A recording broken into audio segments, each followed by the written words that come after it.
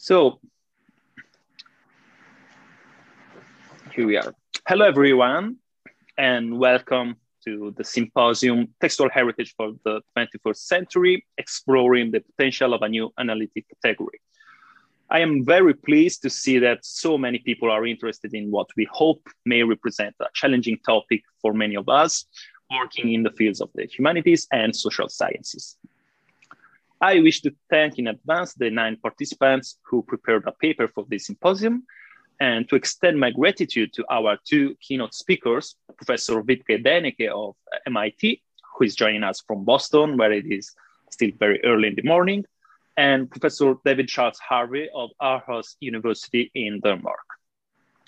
My name is Edoardo Gerlini. I am a Marie Curie Global Fellow at the Department of Asian and North African Studies at Foscari University of Venice, which is hosting this symposium. The symposium itself started as a spin-off of my Marie Curie research titled World Heritage and East Asian Literature, Semitic Writings in Japan as Cultural Heritage. But as you can understand from the program, our event is not confined to either Japan or literature. On the contrary, it is our hope to go beyond disciplinary borders, embracing a truly transnational and interdisciplinary perspective. I will take just another minute for the institutional greetings, starting from the top global university project at Waseda University in Tokyo, as well as the Waseda Comprehensive Research Organization and the Research Institute of Japanese Classical Books that supported this project since its earliest stage. On the European side, I wish to express my gratitude to the Horizon 2020 program of the European Commission, which provided financial support for my research up to this symposium. And finally, I wish to say grazie to all the colleagues here at Foscari who helped in making this interdisciplinary event possible. The Department of Humanities, the Research Institute for Digital and Cultural Heritage, and the Venice Center for Digital and Public Humanities.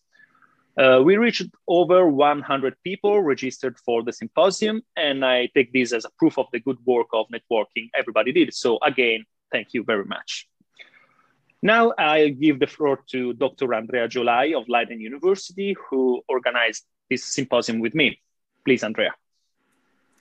Grazie, thank you, Edoardo, and hello, everyone. Welcome. It's wonderful to see so many people showing up despite the difficult time difference and having both presenters and attendees from different continents, different time zones. So thank you very much. Let me just briefly join Edoardo in thanking the numerous institutions that made the event possible. And it is both a pleasure and a privilege to be part of the organization of the symposium. I will do my best to keep my comments really brief. Just a few words to explain how the idea behind the symposium came about, as a kind of providing some context. Both Edoardo and myself are interested in the broad question of how certain objects and practices become heritage. Of course, we also share a professional interest in Japan. Edoardo works on written sources that belong to Japanese literary heritage, while I deal with the sonic actualization of musical notations. Our collaboration began a couple of years ago, in 2019, I think, with a panel we co-chaired on Japanese cultural heritage and its texts. That was the title. And then the collaboration continued last year, again, in the context of a very large conference, the Association of Critical Heritage Studies. So why texts and why textual heritage?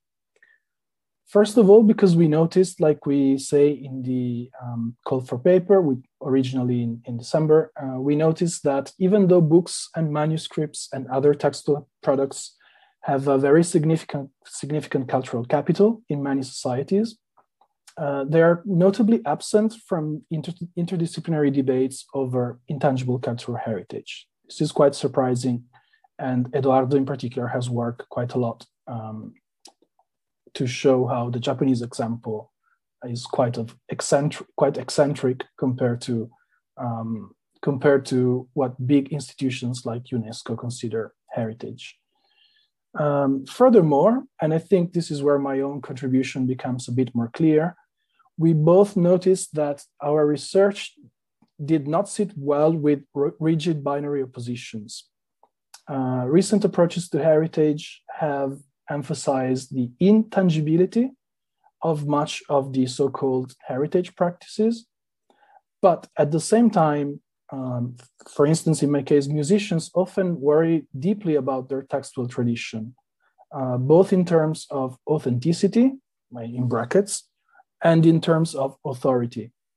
So examples from my own fieldwork, for instance, demonstrate that a rigid separation of texts and sounds, and consequently of the visual on the one hand and the oral on the other, is not really aligned with the experiences of those who are actually involved in the making of heritage.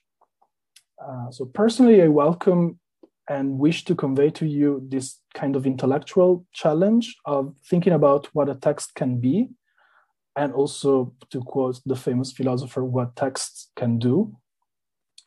We ask provocative questions on the relation between different materialities, and how to think beyond the categories of tangible and intangible.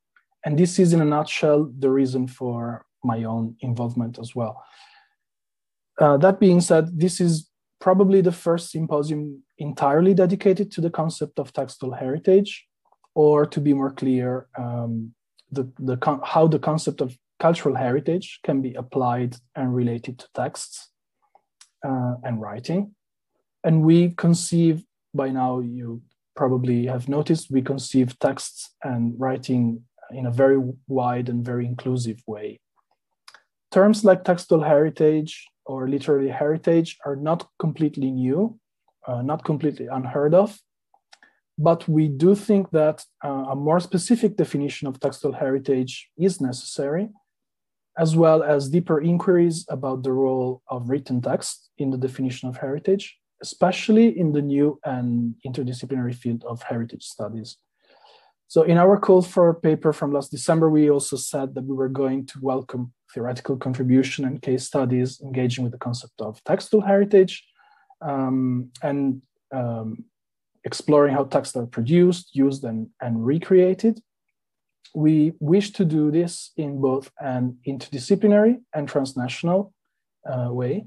And we selected, therefore, contributions dealing with topics that spread very wide from east to west, from Japan to India, from North Africa to North Europe, focusing on different fields or disciplines. So we have literature, history of art, history, translation studies, and more. Of course, there are many more fields and areas with which we would like to open a dialogue. But we would like to start from here to have this symposium as a sort of kicking off a larger, more vibrant collaborations across. Finally, let me just restate that we know that for those of you living outside of Europe, the schedule is a little bit tight and tiring because of different time zones, but we do hope you will stay with us for the 3 days. And we wish to create meaningful connections that will extend, of course, well beyond these 3 days. Before I hand it over to Dr. Giolini, I would also like to wish you all a very pleasant 3 days. We hope you will enjoy the many topics in the program, and starting from the first very exciting keynote presentation by Professor Deneke, to which we now turn. So I leave the floor again to Eduardo. Thank you, Andrea. And then it's with great pleasure that I introduce our first keynote speaker, Professor Wiebke Deneke. Professor Deneke is currently visiting professor of East Asian literatures and comparative literature at the Massachusetts Institute of Technology. She is a renowned specialist of East Asia and world literature, being the editor of important book series and publications on literature, as the Norton Anthology of World Literature, the Su Tang Library of Classical Chinese Literature for Oxford University Press, and the book series East Asian Comparative Literature and Culture for Brill. Her research encompasses the literary and intellectual history of pre-modern China, Japan, and Korea, comparative studies of East Asia and the pre-modern world, world literature, and the politics of cultural heritage and memory. I would like to mention one of her books in particular, titled Classical World Literatures, Sino-Japanese and Greco-Roman Comparisons, for Oxford University Press. That is a groundbreaking work that, in my opinion, opens a totally new scenario for the study of classical culture in general, not only related to East Asia and Greco-Roman classics. And I really suggest you to give it a look if you don't know that. Professor Deneke is also co-editor, together with Professor Kono Kimiko of Waseda University, of a 3-volume history of Japanese literature, in which she proposed a total rethinking of the concept of literature in pre-modern East Asia, with the neologism of letterature, L-E-T-T-E-R-A-T-U-R-R, so not I, but E, from letters. And with this, she tried to criticize the Western idea of literature applied to non-Western countries, especially in pre-modern times. And it's exactly because her ability in criticizing and rethinking things and disciplines from a different perspective that we strongly wanted her to be our first keynote speaker for this symposium today, as well as a discussant for the final roundtable we will have Wednesday. So Professor Deneke's talk today is titled Textual Heritage, Deja-vu, or Catalyst for History Making and Writing. And I guess it will probably anticipate many central problems we will discuss during the following 3 days. So Professor Deneke, the floor is yours. Thank you very much. Thank you very much, Eduardo, for this very kind introduction. I really appreciate it. Thank you so much for organizing this conference. Who wouldn't want to be in Venice right now? But on the other hand, I think the kind of group we have at the moment couldn't come together other than on Zoom. So we have to be grateful for that too. But thank you for organizing this on such an exciting topic. Since I'm not a heritage scholar, which you'll see in a minute, and I'll be talking about, I'm particularly excited really to learn a lot over the next few days. So without further ado, I'm going to share my screen. And before that, I should actually mention that, as you know, all kinds of things happen during pandemic fatigue. Only this morning did I realize that actually my talk should be 30 minutes and then 15 minutes discussion instead of 45 minutes and 15 minutes discussion. So what I'll be doing is I'll be taking you through things a little bit more quickly, follow the color scheme. That is helpful. It's always helpful in life. And really, I apologize for that kind of misunderstanding and for the quicker kind of pace here. But let's dive right in. Let me see. Can you all see this? Yes. Good, good, good. So let's start framing this problem. That's why I chose this image, you know, of a traditional book. Let me see. So just a few words about the trajectory of this lecture today. First of all, I'll be talking about what I call the pleasures of the problem, heritage and me. And I can tell you in the 20 years I've been giving academic talks, I never called anything XXX and me. But it is something that started for me in a very personal way. And now I have the chance to really think through it academically, which is wonderful. Then I move on to the problems of the problem, kind of an attempt to frame for me what are the challenges in thinking about textual and also heritage. Now, in part 2, I'll move on to really thinking about the potential of the concept of textual heritage. And I guess that will be the main topic really of all presentations. I will focus in particular on the question of what textual heritage contribute to history making, or I also call it historiography, but in the broader sense of all kinds of types of writing the past. We always do that when we deal with the past and write about it. Now we are doing something historiographical. And I'll talk a little bit also about the relationship between textual heritage and documentary heritage, which is a UNESCO category, and ask what the surplus would be for textual heritage. In part 3, I take you to actually a research topic of mine now, where only in the middle of research, I realized, wow, this is actually part of the Memory of the World program, registered in 2017, the case of the Korea's Chosun missions to Tokugawa, Japan. And I'll end on some prospects here, how to do things with concepts. Andrea already mentioned that, how to do things with words, but really what can we do with that new category, very concretely to think about that.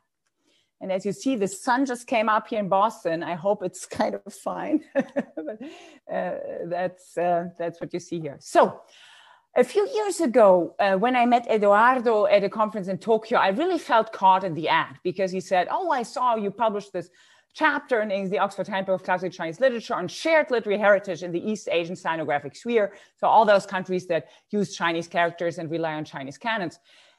Great that you in heritage studies and so on. And I was like, really sorry, I didn't think about that. I just thought of the fact that for 1300 years, classical Chinese was used in Japan. In the 20th century, that died out due to kind of the national movement. And that's why I call it now heritage, And I really felt at some point I need to think about this. So this is the part about heritage and me. So my research scope, as Eduardo mentioned, is classical literatures of the so-called sinographic sphere, China, Japan, Korea, also Vietnam. And I'm particularly also interested in kind of multiliterate literary cultures. So cultures where you have cosmopolitan languages, let's say Latin in Europe, classical Chinese, literary Chinese or literary Sinitic in East Asia, that coexist with vernaculars. And I'm very interested in comparing that kind of poetry. So my personal concern has always been, where is Sinitic poetry now in the 20th, 21st century, when basically this practice of writing it in East Asia has kind of died out? Where is it still alive in Japanese society and so on? And whenever I spent more time in Japan, I actually participated in the circle of so-called shigin, or literary Sinitic poetry recitation. And I had to handle these kind of scores. I know there are colleagues out there who really know what this is all about, but I had to do this as an amateur. And I was taken to these events, for example, the Hisensai at Daitokuji, which gave me a great opportunity to see the wonderful bamboo garden that you usually don't get into in Kyoto. And this was a kind of a ceremony for the founder of that particular lineage of Shigin. And one of the memorable events for me, really, where I felt like for the first time, oh my God, heritage is such an important topic, is that this man here, after the ceremony where, we performed and so on, and of course I had to do a little speech because I was kind of the total foreigner. You see here, if you read Japanese, Deneke-san is the German girl was there, so they gave this to me afterwards. So this man came up to me and said, you know what, we really need help. Shigin is dying. It's only elderly people doing it. Why don't you help us having this registered with UNESCO? And I felt so ambivalent at that moment because I felt like the intruder, and they're looking up to me as the intruder to help them actually kind of preserve something they see that's dying and that's extremely dear to them and personal.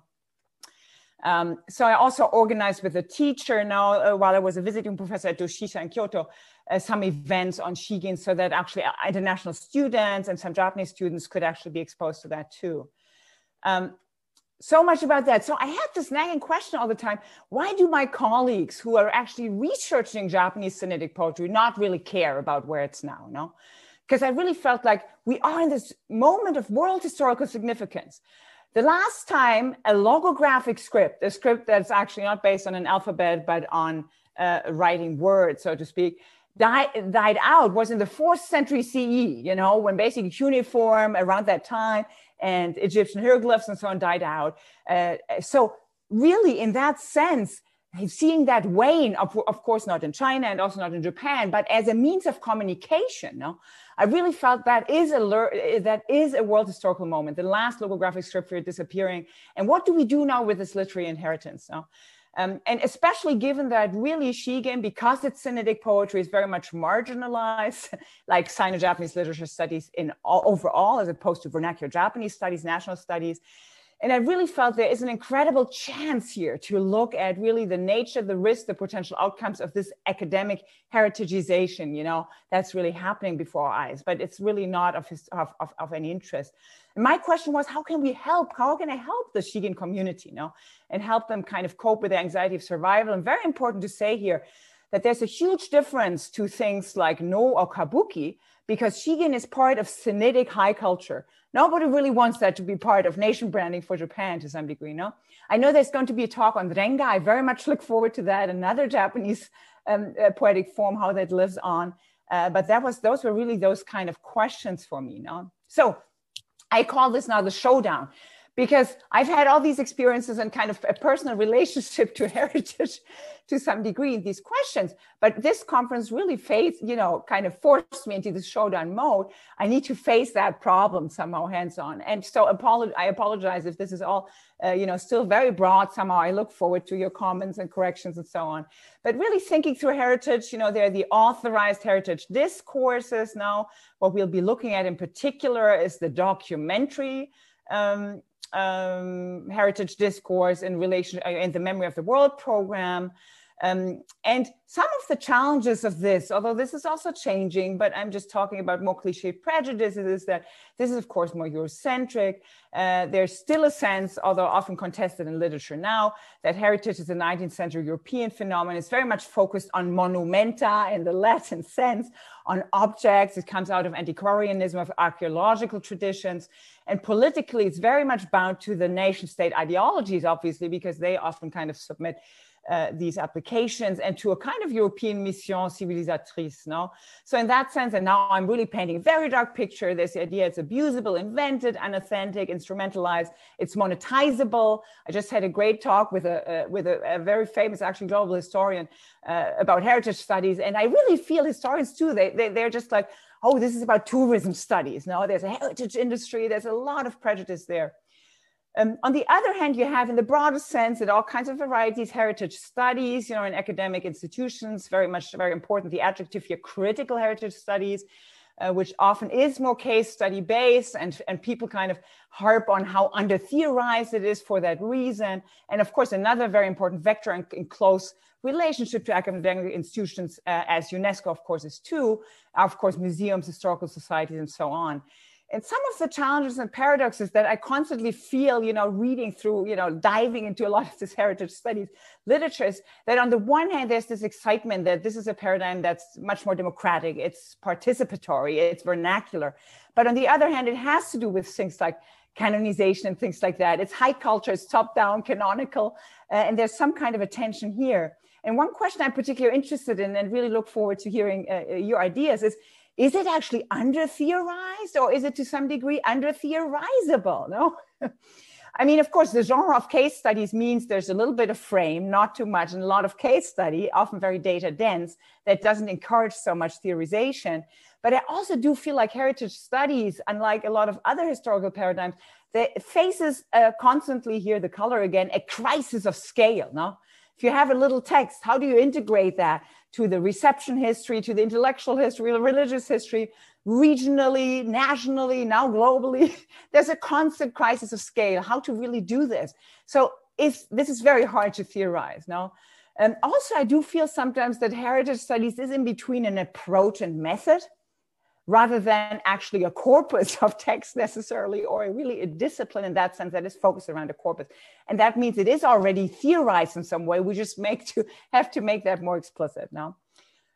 So much on the heritage side. Now we get to this, I know, very dense picture. Sorry about that.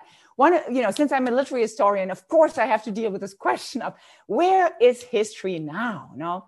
And I really want to venture, this notion of history culture that I think actually in the English context is a mirror translation of German Geschichtskultur, a paradigm as you see up here. I hope you can see my cursor. Eduardo, can you see the cursor? Yes, good. That actually developed in the 1990s in Germany. Somebody called Rüsen was very involved. It was also based on work by Koselleck.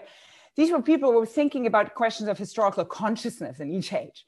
And also how to actually teach history, which is kind of a problem because the pedagogy of history, of course, isn't the real thing. And in that sense, a little bit marginalized. But there's wonderful stuff on historical consciousness studies, a fantastic handbook here, a journal, now actually the study of the ancient world and their historical consciousness comes out. John Baines is an Egyptologist. This starts with the Hittite empire and the historical consciousness there. So history culture in the broadest sense, I mean, this is kind of a paradigm broader, but in the broadest sense is what I would call past making. It's just dealing with the past in some ways. And on the one hand, we still have this idea, this fetish of objectivity. It goes back to 19th century and Ranke, who really wants to reconstruct how it has been and so on. It's still with us, but we also realize that it doesn't help us a lot. If you think about archaeogenetics now, actually a new field that looks at the DNA of people to actually make statements about race, identity, culture, migration, and so on. The interesting thing there, I just went to a really interesting talk about that, is that, yes, you can find out that DNA sequence of people in graveyards in like late antiquity in Europe now, but it doesn't really tell you anything about the identity, the culture, the name of these tribes or these people involved. So there is the objectivity of the DNA, but in terms of historical study, nothing gained, in terms of comparing that to the texts that survive with a lot of names of different people and ethnic groups. So I actually kind of very boldly put this now on a spectrum here from objectivity, DNA seems to be very objective, to authenticity. And I know this is a very, Andrea already said, very problematic term, but in some ways, memory studies now and heritage studies, I think, has that degree of authenticity in the sense of emphasizing human experience. No, it's not about the event back there, but it's a lot about how do we as humans actually remember? How do we as humans actually create communities based on that and identities? These are the questions really of memory studies in the broadest sense and heritage studies.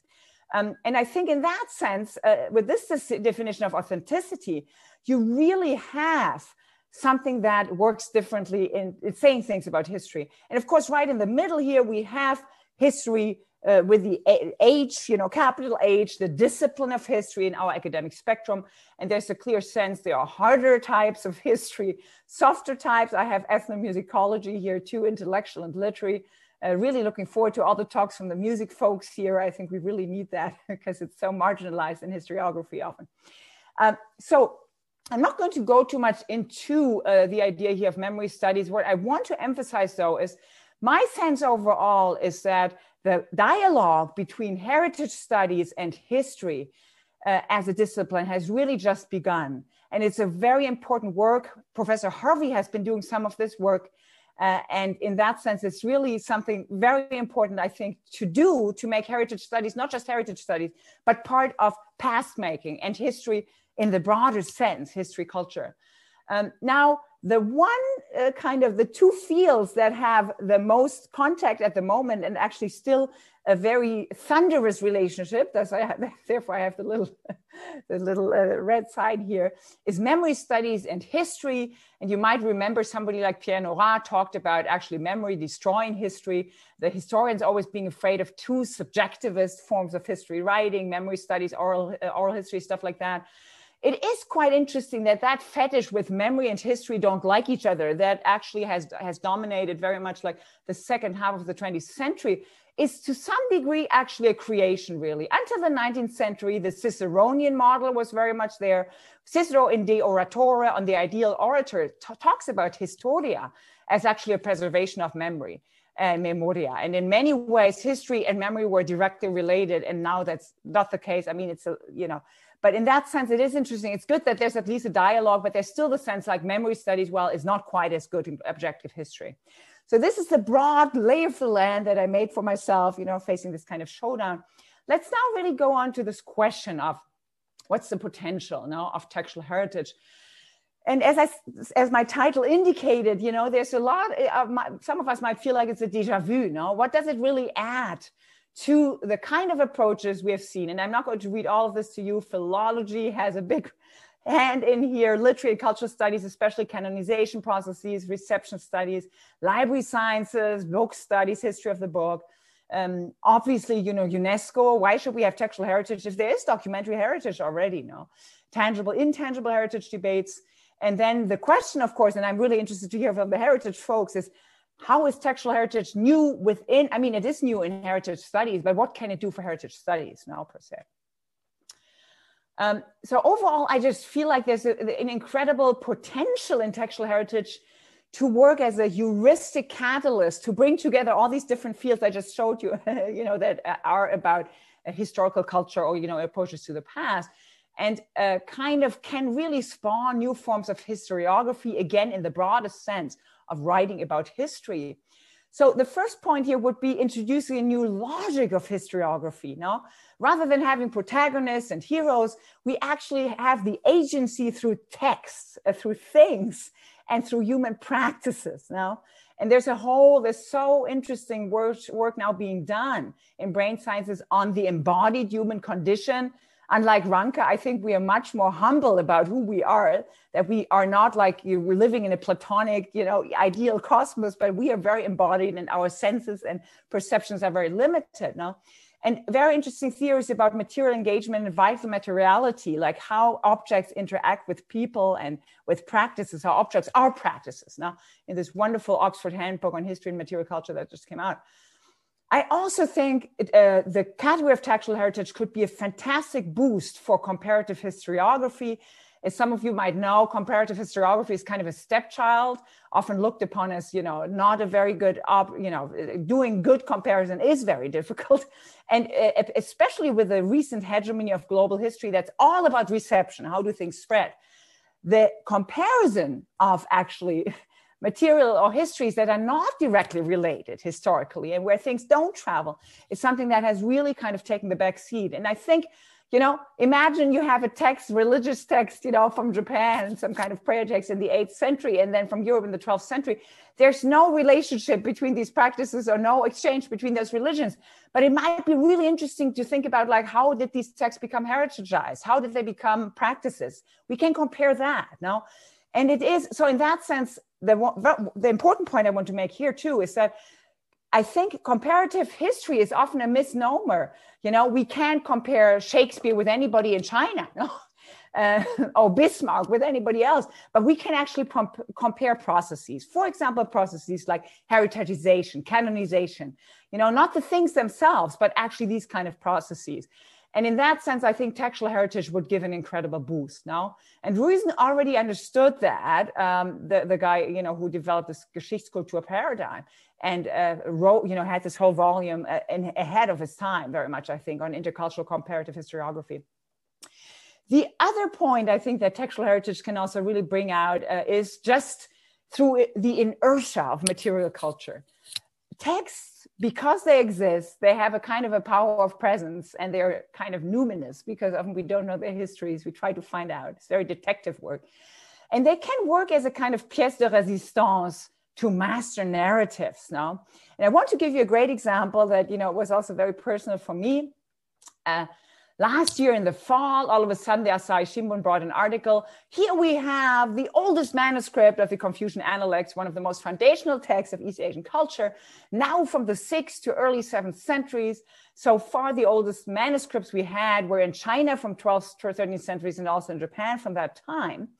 And actually, it's quite interesting because the team who discovered that, actually the leader of that team, is my mentor in Japan, and I know exactly which bookstore he went to when he found that manuscript, which really is just made this huge splash. And I observed a little bit like what happened on blogs now, and on sinological blogs, China studies blogs, there was immediately this feeling like, oh my God, they didn't mention the excavated bamboo text that we have from China. The Analects can't really be a Japanese text, And nobody wrote back saying like, well, this is a transmitted paper manuscript. That's what they're talking about. They don't try to take the heritage away from you, But it is interesting to see that kind of heritage competition. And I think here, this Analects manuscript here, this is book 10, one of my favorite books in the Analects, can really help us denationalize our current world and understand the dynamics of these older transnational macro regions. Now, there was East Asia, where actually a lot of Chinese heritage survived in Japan, a lot of text. That's why Japan is kind of an outsourced treasure house of a lot of Chinese text. and that somehow we should get used to the idea that yes, the analect survives earliest in Japan because they really cared about that. No. Then three more topics here on what textual heritage could kind of inspire: a new literary historiography. I think really this boundary between canon and archives that the Assmanns have talked about a lot. I think textual heritage can actually help us to not so much look at canonical texts, but canonical practices. Now, I'll show you the example of actually writing Sinitic poetry in East Asia was a canonical practice. Now, if you did that, you could show cultural capital. Not all the poetry you produced was good. A lot of it was actually rather bad poetry. But I think, and that's something that literary scholars usually don't think of, no, canonical practices rather than, reconstructing that rather than a canon. I think also, and that's my abstract, so I'm not going to say so much about that, but it can really, textual heritage can help us with the vertical integration of historiography, from the object all the way to really big questions of intellectual history, cultural history, and so on. And the last point here is the return of ethos into historiography. With things like Black Lives Matter, or most recently Asian Lives Matter, you probably heard about the Atlanta shootings last week, really the post-colonial legacies we have to deal with are so central. And we are in a moment now where really public history are also publics. The idea of how public discourses happen about things, nation branding happens, all of that is really alive and very viral. And I think textual heritage could make a huge contribution. And in the interest of time, I want to speed up a little bit here. I want to give you one example here that will lead me to the statement, history is not enough anymore. This was the statement of the American Association, a historical association, also of historians, academic historians, on the Confederate monuments now that really symbolize slavery. And you probably heard all about that, what happened in the US. And the main point I want to make here is in the end here, where they said, you know what, you need to contextualize. Your statue has its own history. You can consult us historians about the history of your statue, and then you will actually decide whether it's so evil or not. And where I really felt like, oh my God, can that be it? All these statues symbolize slavery. How can it be that as historians, the only thing you can offer is to say, I'm going to date your statue, and then you can better contextualize and you might actually decide not to do anything against it. But I just felt like there was so much constriction in the academic academic horizon really of history as a discipline. So I also look forward to hearing about, history scholars versus heritage scholars, in this debate. Now, very quickly about documentary versus textual heritage. And I'm not going to go over this. This is the definition of documentary heritage, very important here. This idea of danger of loss. The program was launched when the National Library in Sarajevo was destroyed by Serbian bombs in 1992. And in that sense, the idea of the cornerstone of democratic societies, bringing people and cultures together was very important for that. And the one thing, and what, I'm not going into this terminology now for the interest of time, the metaphorical, or very briefly, I think the one surplus of textual heritage here is that it looks much more at content and integrate things really into historiography, and that's what I call here the metonymic. As you say, crown for king, the crown is a part of the king, and you just use that to express the king. Like a text is a part of that object, you have to look at it. And often in documentary heritage, especially in authorized heritage discourses, it's more like a metaphorical object that stands for peacemaking, for national identity, regional identity, global relevance. And in that sense, it's not linked directly to all this academic history making to some degree. Now, a few words on now getting really to my example here of heritage. Very remarkable how well the Republic of Korea is doing in getting things registered with the program and getting central things like, this is the manuscript with the Hangul script now. This is the first, Dikti is the first book in the world ever printed with movable type. But of course, there are also other things related to recent history. But my focus here is actually on the so-called documents on the Chulsan Tongshinsa. This is the Korean pronunciation, and Chulsan Tsushinchi, Japanese pronunciation. these missions between the 17th and 19th century of Koreans to Japan. And note here that the name under which this was registered is the History of Peace Building and Cultural Exchanges. Very explicit about the purpose, not just the object, but the purpose. And here we have it. So these are these missions with a massive amount of people that produced a lot of actually poetry collections. And that's what I'm actually looking at the moment. I have like stacks of these huge, you know, like hundreds of these collections and really thousands, tens of thousands of these poems. This is the 4,500 kilometer path back and forth that these envoys were doing. We're taking some great things about getting to know the other's music and instruments. These processions in Japan, you know, of these Korean envoys. Here you see a session of how they interacted. They couldn't speak each other's languages, but because Chinese is a logographic language, literary Chinese, they communicated through so-called brush talk. You see that here, writing back and forth, and writing poetry to each other. And one thing that interests me so much here is actually this unique form of that poetry. So I have a project on envoy poetry that also looks at all kinds of other, cultures. And it is very unique to have actually these tens of thousands, if not hundreds of thousands of poems composed in a diplomatic context, you know, by all these envoys. And it's fantastic that the UNESCO, the Memory of the World Program, picked up on this and said, oh, they're these Chinese style poems. It's a unique form, no? They're writing with classical Chinese sentences and composed Chinese style poems. And this is really world historical, unique in the record we have. And no scholar has said that so far. But, you know, the UNESCO has said that and really emphasized the kind of rarity. Now we have all kinds of reenactment events also based on this. And here, what I really think is that I want to point out, and you know, this is all about my research. I can say more if you're interested. This is the kind of poetry you have. They love to write poetry to each other on fans, on beautiful objects, to grace each other with paintings, to write prefaces to Japanese kind of poetry collections. That was the best thing. Get a Korean envoy to write a preface to your poetry collection, and you're going to be real hot. No, you're going to put that out and publish it. So all kinds of literary contests happening, kind of people trying to outsmart each other in using really strange rhyme words, and so on.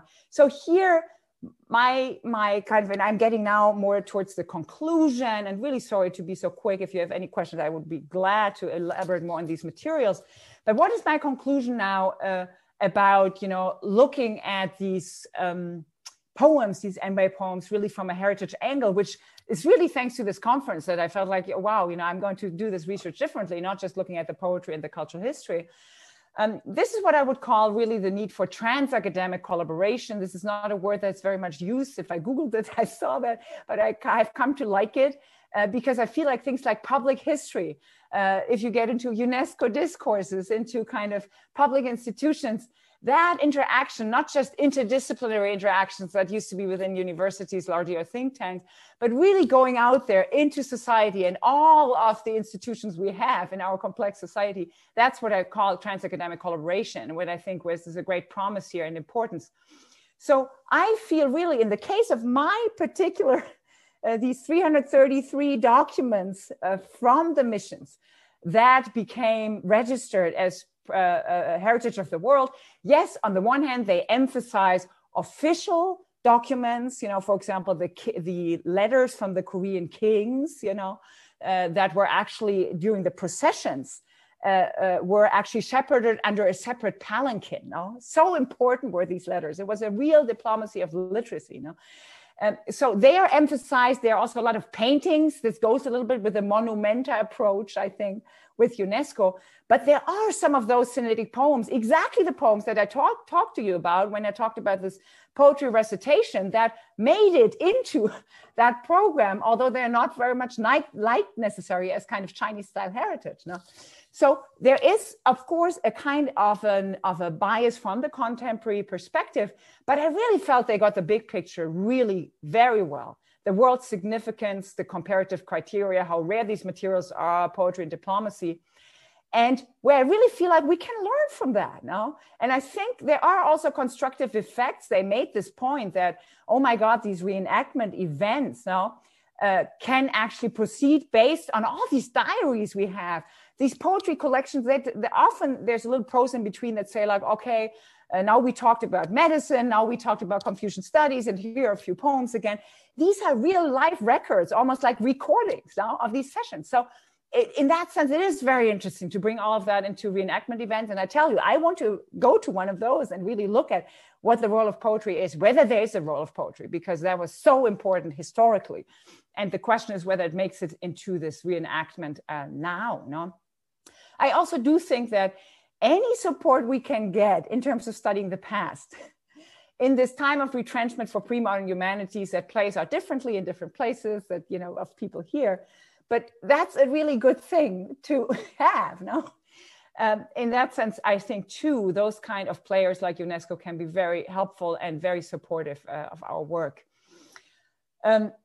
And now from the literary and cultural historical angle, that really inspired me to get into this project, and then realizing like, oh my God, this is UNESCO World, World Heritage and so on, is that I realized very much that the road these envoys traveled is kind of a road of textual heritage in the sense that they always went the same place.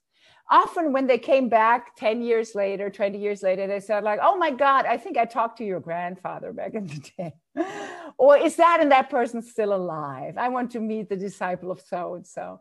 There is a real kind of road that where people build on what has happened before, and where, as I understand it, and I understood that too by looking at the documents that are registered, this heritage, textual heritage, is really spread all over Japan, less so in Korea, but really a lot in Japan, because, and a lot of local institutions treasure that a lot, because they had a piece of these Koreans coming, bringing continental culture and cutting edge new knowledge and so on. So this is, I need to study this poetry as part of reimagining this road of textual heritage, you know, of this kind of constant reperformance of this mission diplomacy and these human encounters that we really see in these records now. And here again, one thing that I think is so important, yes, why? So far, a lot of the scholarship is just focused on single poetry collections and trying to date them and so on. So a lot, and, you know, trying to actually put out a lot of that stuff in editions, modern editions. The Koreans have been great in even translating things into modern Korean and so on. But the problem there is that literary scholars just feel like, well, you know, it's very utilitarian poetry for that occasion. No, it's not good poetry. Although some of the writers here, the Korean, I mean, they usually both sides try to have representatives of their state involved who were really good at writing, you know, Chinese poetry. So in that sense, we have some really good poetry too. But I think it's very important here, if you look from the perspective of textual heritage, we really think about these also as canonical practices. No, high culture, Semitic literature, composing that is an asset per se, whatever comes out. No, and we should study that also as literary historians, and not just think of the Norton Anthology of World Literature. I wouldn't put it in there since Eduardo mentioned that I'm the editor, but culturally, historically, and even some, you know, somehow as a poetry of a very particular kind of social practice, is incredibly interesting and fascinating. So I'm going to close now so that we have a little bit of time for discussion. Really sorry about this. How to do things with concept. I think in the broadest sense, I just talked about, you know, specialized research, but our shared concern is very much, where's the past in our presentist age? No, that's why we're here, I think, today. And the main point here is that we have a highly diverse landscape of past making, history making, with very underdeveloped communication networks, or networks that are just growing, as I said, with history and heritage studies, for example, even literary studies and heritage studies. But we all have a kind of a shared interest. And I talked about retrospective history making. That's more the academic creation of historiography. And prospective history making is the idea that with with looking at history, we can learn for the future. That is more the UNESCO motivation, no, for creating dialogue and kind of modeling that, no. So there is a sense, I think, I mean, I'm putting that out. That's my sense, has been my trajectory. History is not enough anymore. But in some ways, I think heritage is really strangely more Rankian than Ranke. there is something that's more objective.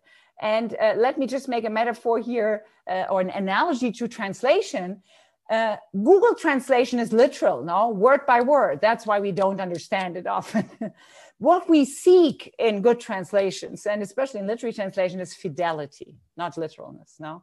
And the fidelity is the idea that there's something about the atmosphere, the content of that text, the cultural kind of importance of it that transports that into a translation.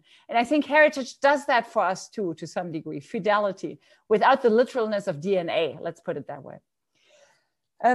Now, in terms of the potential of textual heritage, I'll just go over that. These are some of the points I made. But so what is our task now? How can we find mutual inspiration for these kind of trans-academic collaborations? One thing I really like about heritage, and again here, I'm very newly moving into this field and watching it, it seems like a very actionable concept. Now, there are outcomes. You have to preserve texts. You have to care about their ownership. Now, you're not just talking about concepts and philosophy or, even like the content of literature based on not looking at books. Also, it has a lot to do with community building, which is, I think, very, very crucial nowadays, a community building around caring for the past. Now, so what could be productive synergies and also productive distances, between established and emerging fields? I'm interested here in particular, documentary heritage, very established, versus textual heritage. I talked a little bit about that in academia, perhaps literary studies now, and then literary heritage studies. History of the book is already much more integrated, kind of. And then within heritage studies, what can textual heritage do as a concept really for that field now? I think we are in a magic moment now, where we are collectively really shaping the transformation of past or historical studies. This objectivity fetish is still of the 19th century. A lot of our institutions still work on the disciplinary model of the 19th century, very different.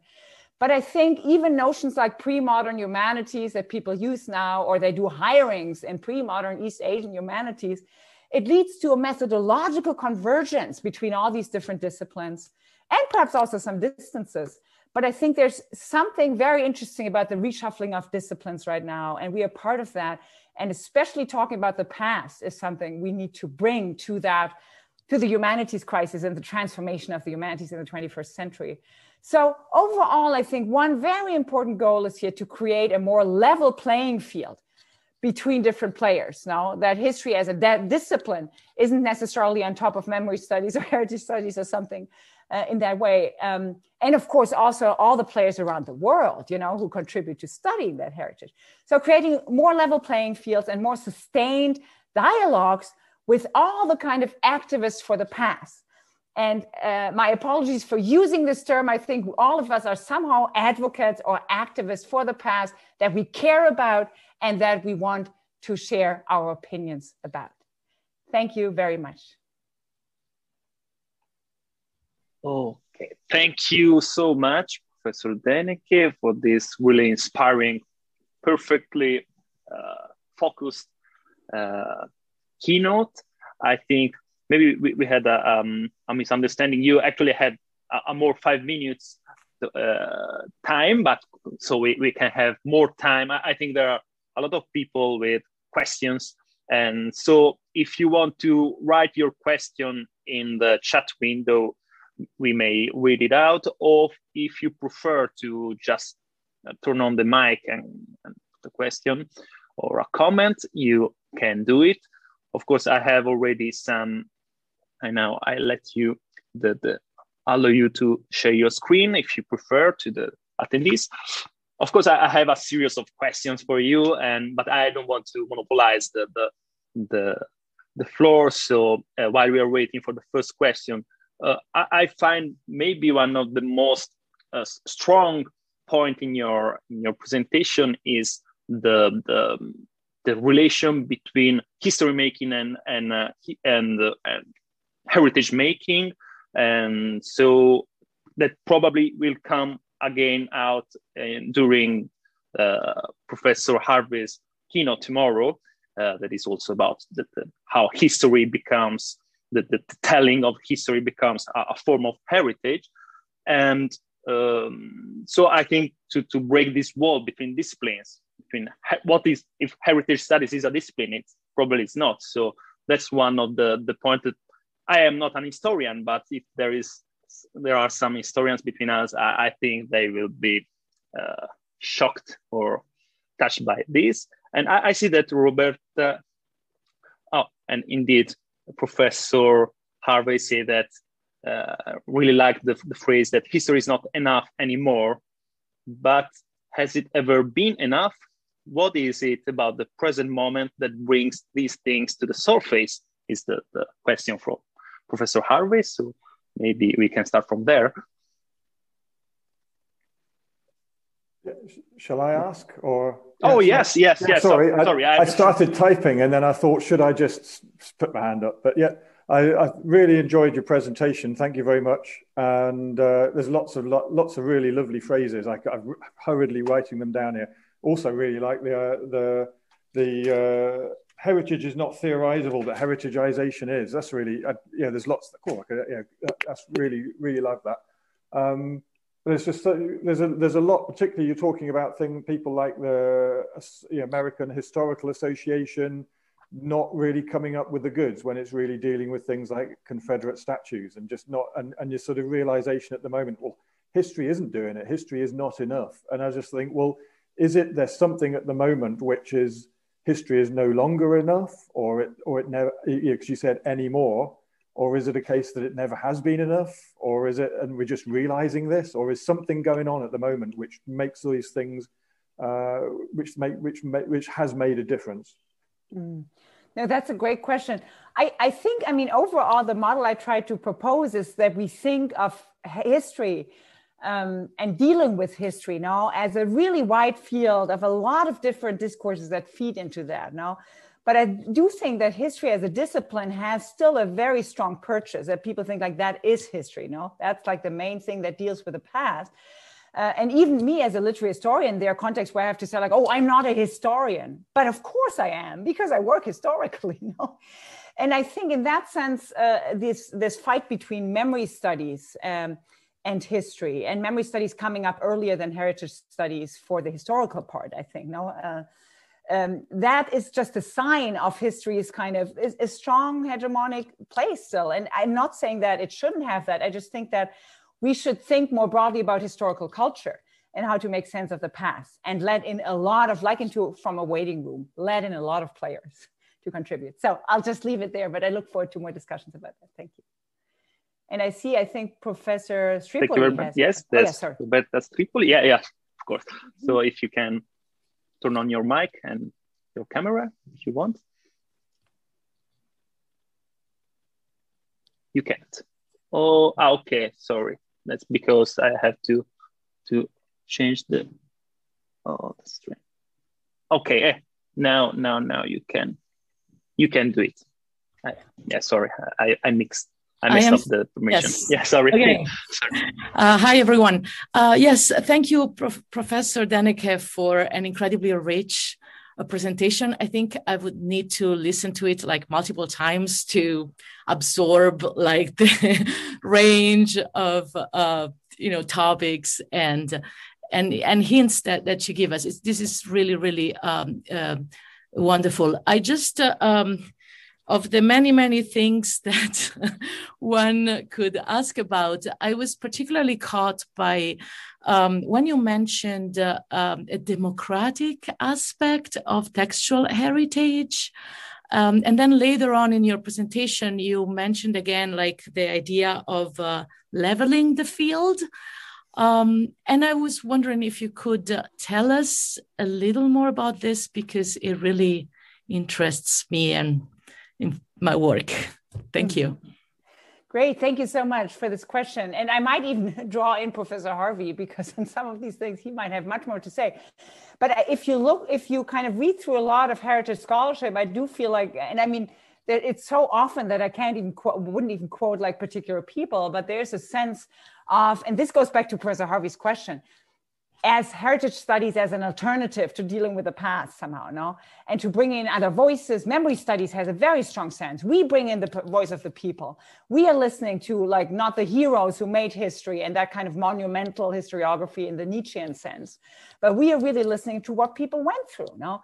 So there is the idea of a grassroots kind of bringing up of things, more so in memory studies. Of course, in heritage studies, the problem is that then those discourses get shaped into authorized discourses and channeled through top-down kind of dynamics. Yes. That's why I said there's kind of a paradox or tension there.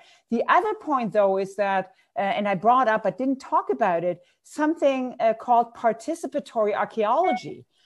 Is getting really big now. There's a lot of literature actually on Africa too, where really you empower people whose heritage you're studying there and excavating to be part of that. And, you know, not just as the diggers, but really as the people who kind of get educated and can actually kind of participate in the discourses then about those objects. So I think that's then related overall to kind of helping communities and to kind of work of NGOs and so on. There's a direct political connection too. But I think all of that hints at attempts to kind of bring many more voices into the making of historiography than, you know, political, diplomatic, military histories, which are the kind of hardest core of historiography going back to the 19th century, you know, can bring. So I think that would be my short answer. But I would love to hear more about your work in that context, and we can connect later. Thank you. Thank you. Any other questions? I think the problem of public is another big question. The public, I know there's a subfield of archaeology that is called public archaeology. So it's out to let people just as so then. Oh, you're cutting out, Eduardo. Oh yeah, you. Sorry. Oh, sorry. Yes, yeah. I got that. And so, how to let people democratically take part in the process of the excavation and so on. So because it's making sense, giving value and meaning to the thing we find out. So how to read it, maybe if we want to bring back to the textual dimension. So how to read a text is a big problem. I know there was a scandal some years ago with the Indian classics that was who has the right to say how to read Indian classics and so on. But maybe it's not the moment to talk about that. I see Heidi has a question. Maybe you want to just open your mic and ask it directly. Yes. Thank you very much for your great talk. And I was just thinking, maybe as history studies and as well as memory studies, as well as heritage studies, I think they are lacking gender aspects. So we have a lot of debate now about gender language in the German, which, so I think, well, look, for example, at the UNESCO program, Memory of the World. How many works of women are there? And so, and do they even address this topic? Thank you. Wow, thank you for this question. I feel like I would have to launch into a second keynote and actually before that think about it. We can talk about it. Before saying it. But I mean, let me just say, so I do hear you on the Memory of the World program, and I'm actually not in a position, if there's anybody here who's involved with that and can speak to that issue of how to actually try to bring forward, you know, more women-authored kind of items that, of course, where history twists, actually where history makes it difficult for us. Now, it's not just a question of the selection, but it's more a question of what was produced, now what women were able to produce and what was preserved. So that's definitely, you know, a really interesting question that some people here might be able to answer. My one very obvious point would be to say, of course, that women to some degree figure in the category of leveling the playing field and bring in more voices. So in that sense, they are in this category, which I actually really don't like, but it's so easy to use it, subaltern. No? So people women, children, disenfranchised, underprivileged, a lot of those voices that we don't hear in historical sources. And we start to hear more and more studying the early modern period, I think, also in terms of the historical record. And that now we start to unearth more and more with precisely methods that are much more authentic to historical experience. That's what I meant by objectivity in historiography versus authenticity, of really being experiential about these people's life experiences now and so on. So that's just a very short answer, but it's a fantastic question and something where a lot needs to be done. Let's do it. I think there are two sides. So the lack of participation of women in the past, which continues with our studies, and the other is even the women that were present in the past are not studied enough in the present. So these are two. Yes, that's good. That's a good point. Yeah, very important. And then, of course, in academia, it's reproduced in terms of if you have fewer women, in academia, the kind of things they're going to select. So there's a whole chain reaction here of concatenations, of problems. Yeah. So I see there. Thank you very much. I think there are not other questions at the moment. So I just put one my question. If I got it clear, maybe one thing that we philologists, we scholars of literature may learn from heritage studies is that this activism or this to work on the present, have a more social oriented point of view, more maybe political. I don't know if this is one thing that you think we on the side of scholars of the past, we need more. I don't know if it's your idea or if you can say something more about that. Mm.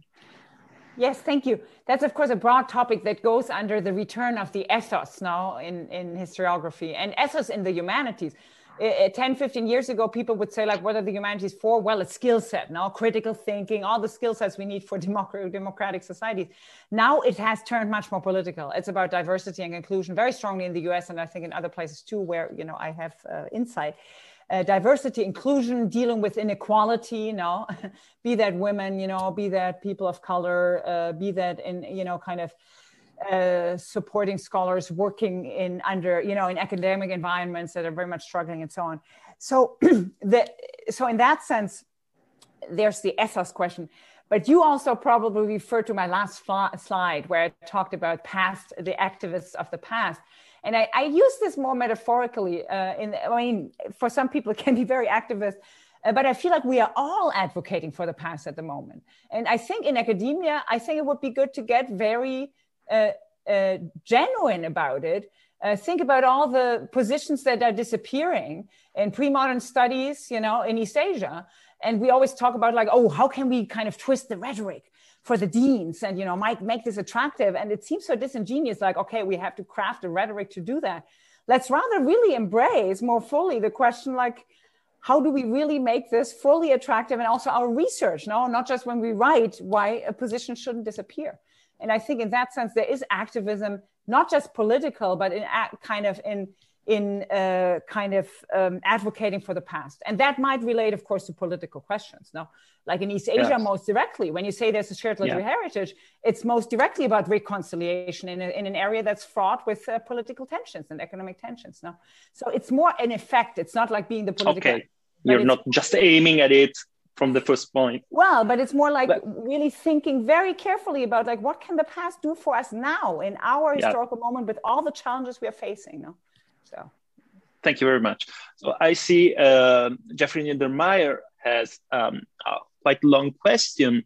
Maybe you can turn on the mic and put it directly, Jeffrey, as we don't have other questions, so we can talk. We have 5 minutes. You're perfectly in time. We can also read it out loud. Right. No. I can read it. Do I have the permission? Hi, Jeffrey. Hi. Thank you, Wiebke, Professor Deneke, for such a stimulating and refreshing talk.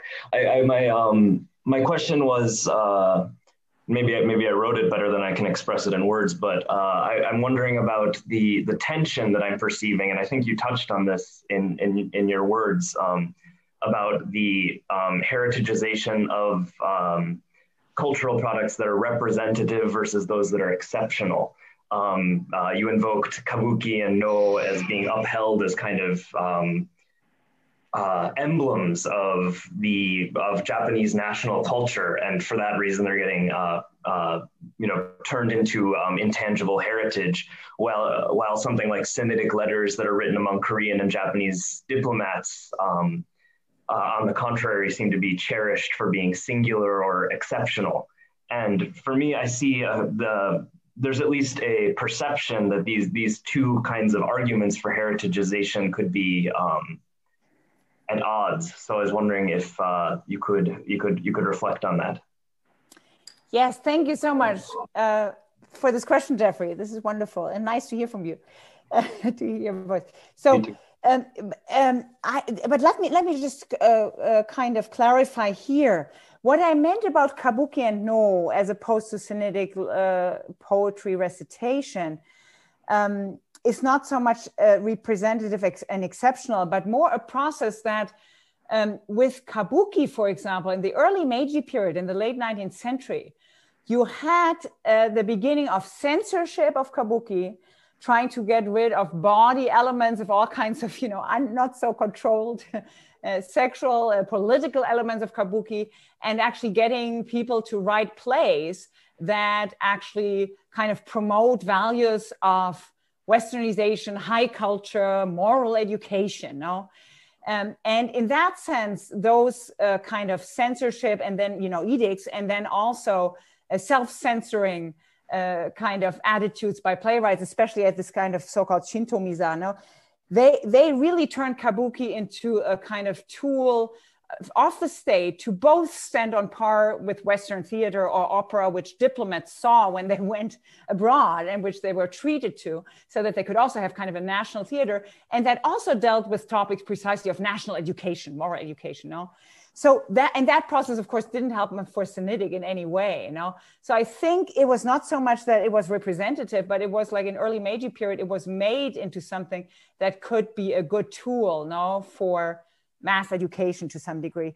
Although, I mean, in many ways, Sinitic poetry, and that this is kind of the more problematic part about it in my experiences with it, especially like, during the latter decades of the Japanese Empire before 1945, some of this repertoire became very militaristic, and it's still in the repertoire now, and it was very interesting for me to sing along with some of these songs that really are of that period now and of the great empire and imperial intrusion in East Asia.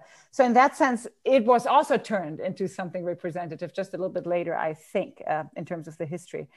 But I think your general question about the representative and the exceptional is an excellent one. And I think there, it also relates a little bit to the question of documentary heritage, which I think is the most voraciously agnostic. Like everything that's a document that's inscribed, it just qualifies.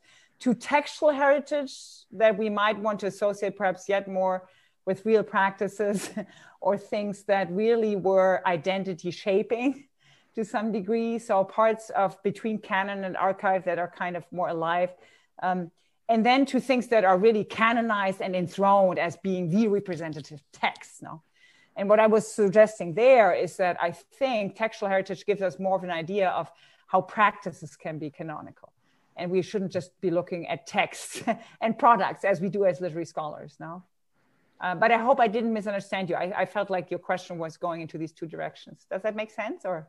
Yes. Part of what I was thinking was also just that when you're making an argument for something like the Chosen Tsushinshi to these, these diplomatic missives between Koreans and Japanese diplomats written in literary Chinese, it seems to be, when you're making that kind of argument, whether it's to UNESCO or to some other body, it seems to be a very different kind of argumentation, saying that this is an exceptional, singular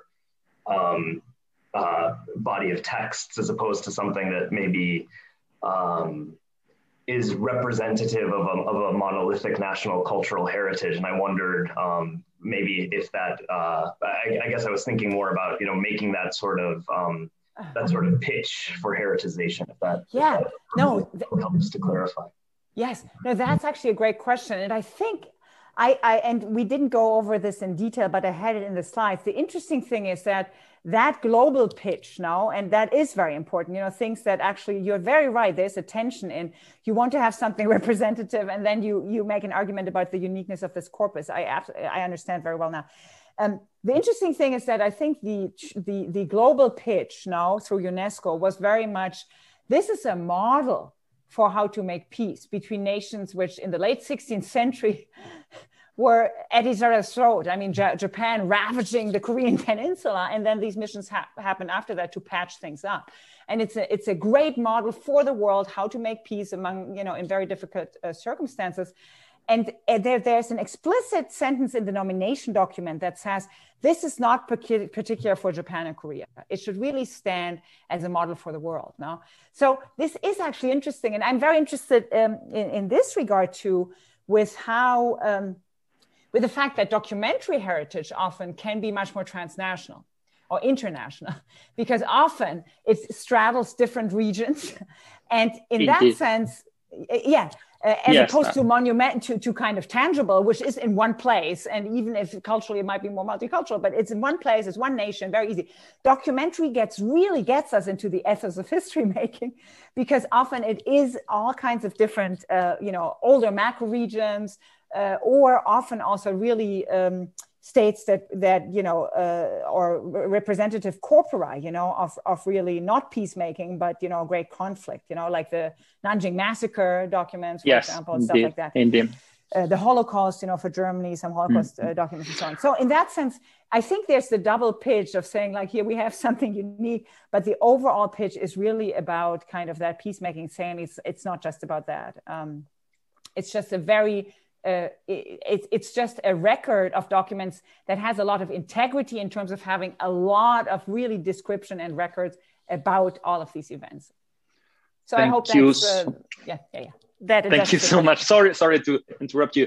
I think many of the topic we are talking now will come again out in these 3 days. For sure that the problem of canonization and also the piece, to use something a little bit maybe more important, word peace. And I think there are many contributors in this symposium that will touch this aspect.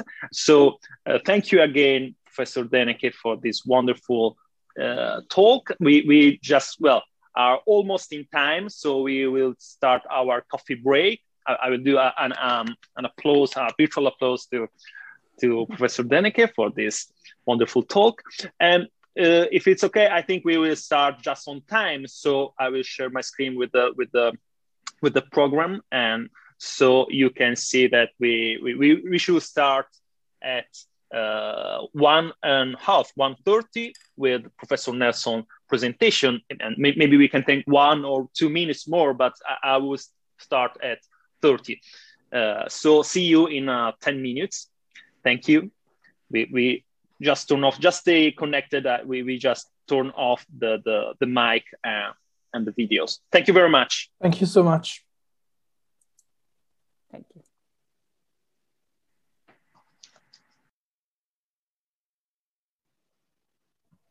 So maybe we can, if Professor Nelson want to start the screen share. Anyway, Andrea did take you the floor whenever you want. Yeah, shall we maybe wait just a couple more minutes to give time for everyone to come back? And then, is that okay, Professor Nelson? Yes. Can you see my screen? Yes, right now it's perfect. Right, very good, very good. So in a moment, I'll just address everyone. Right, very good. I'm going to go about 2 or 3 minutes over my time.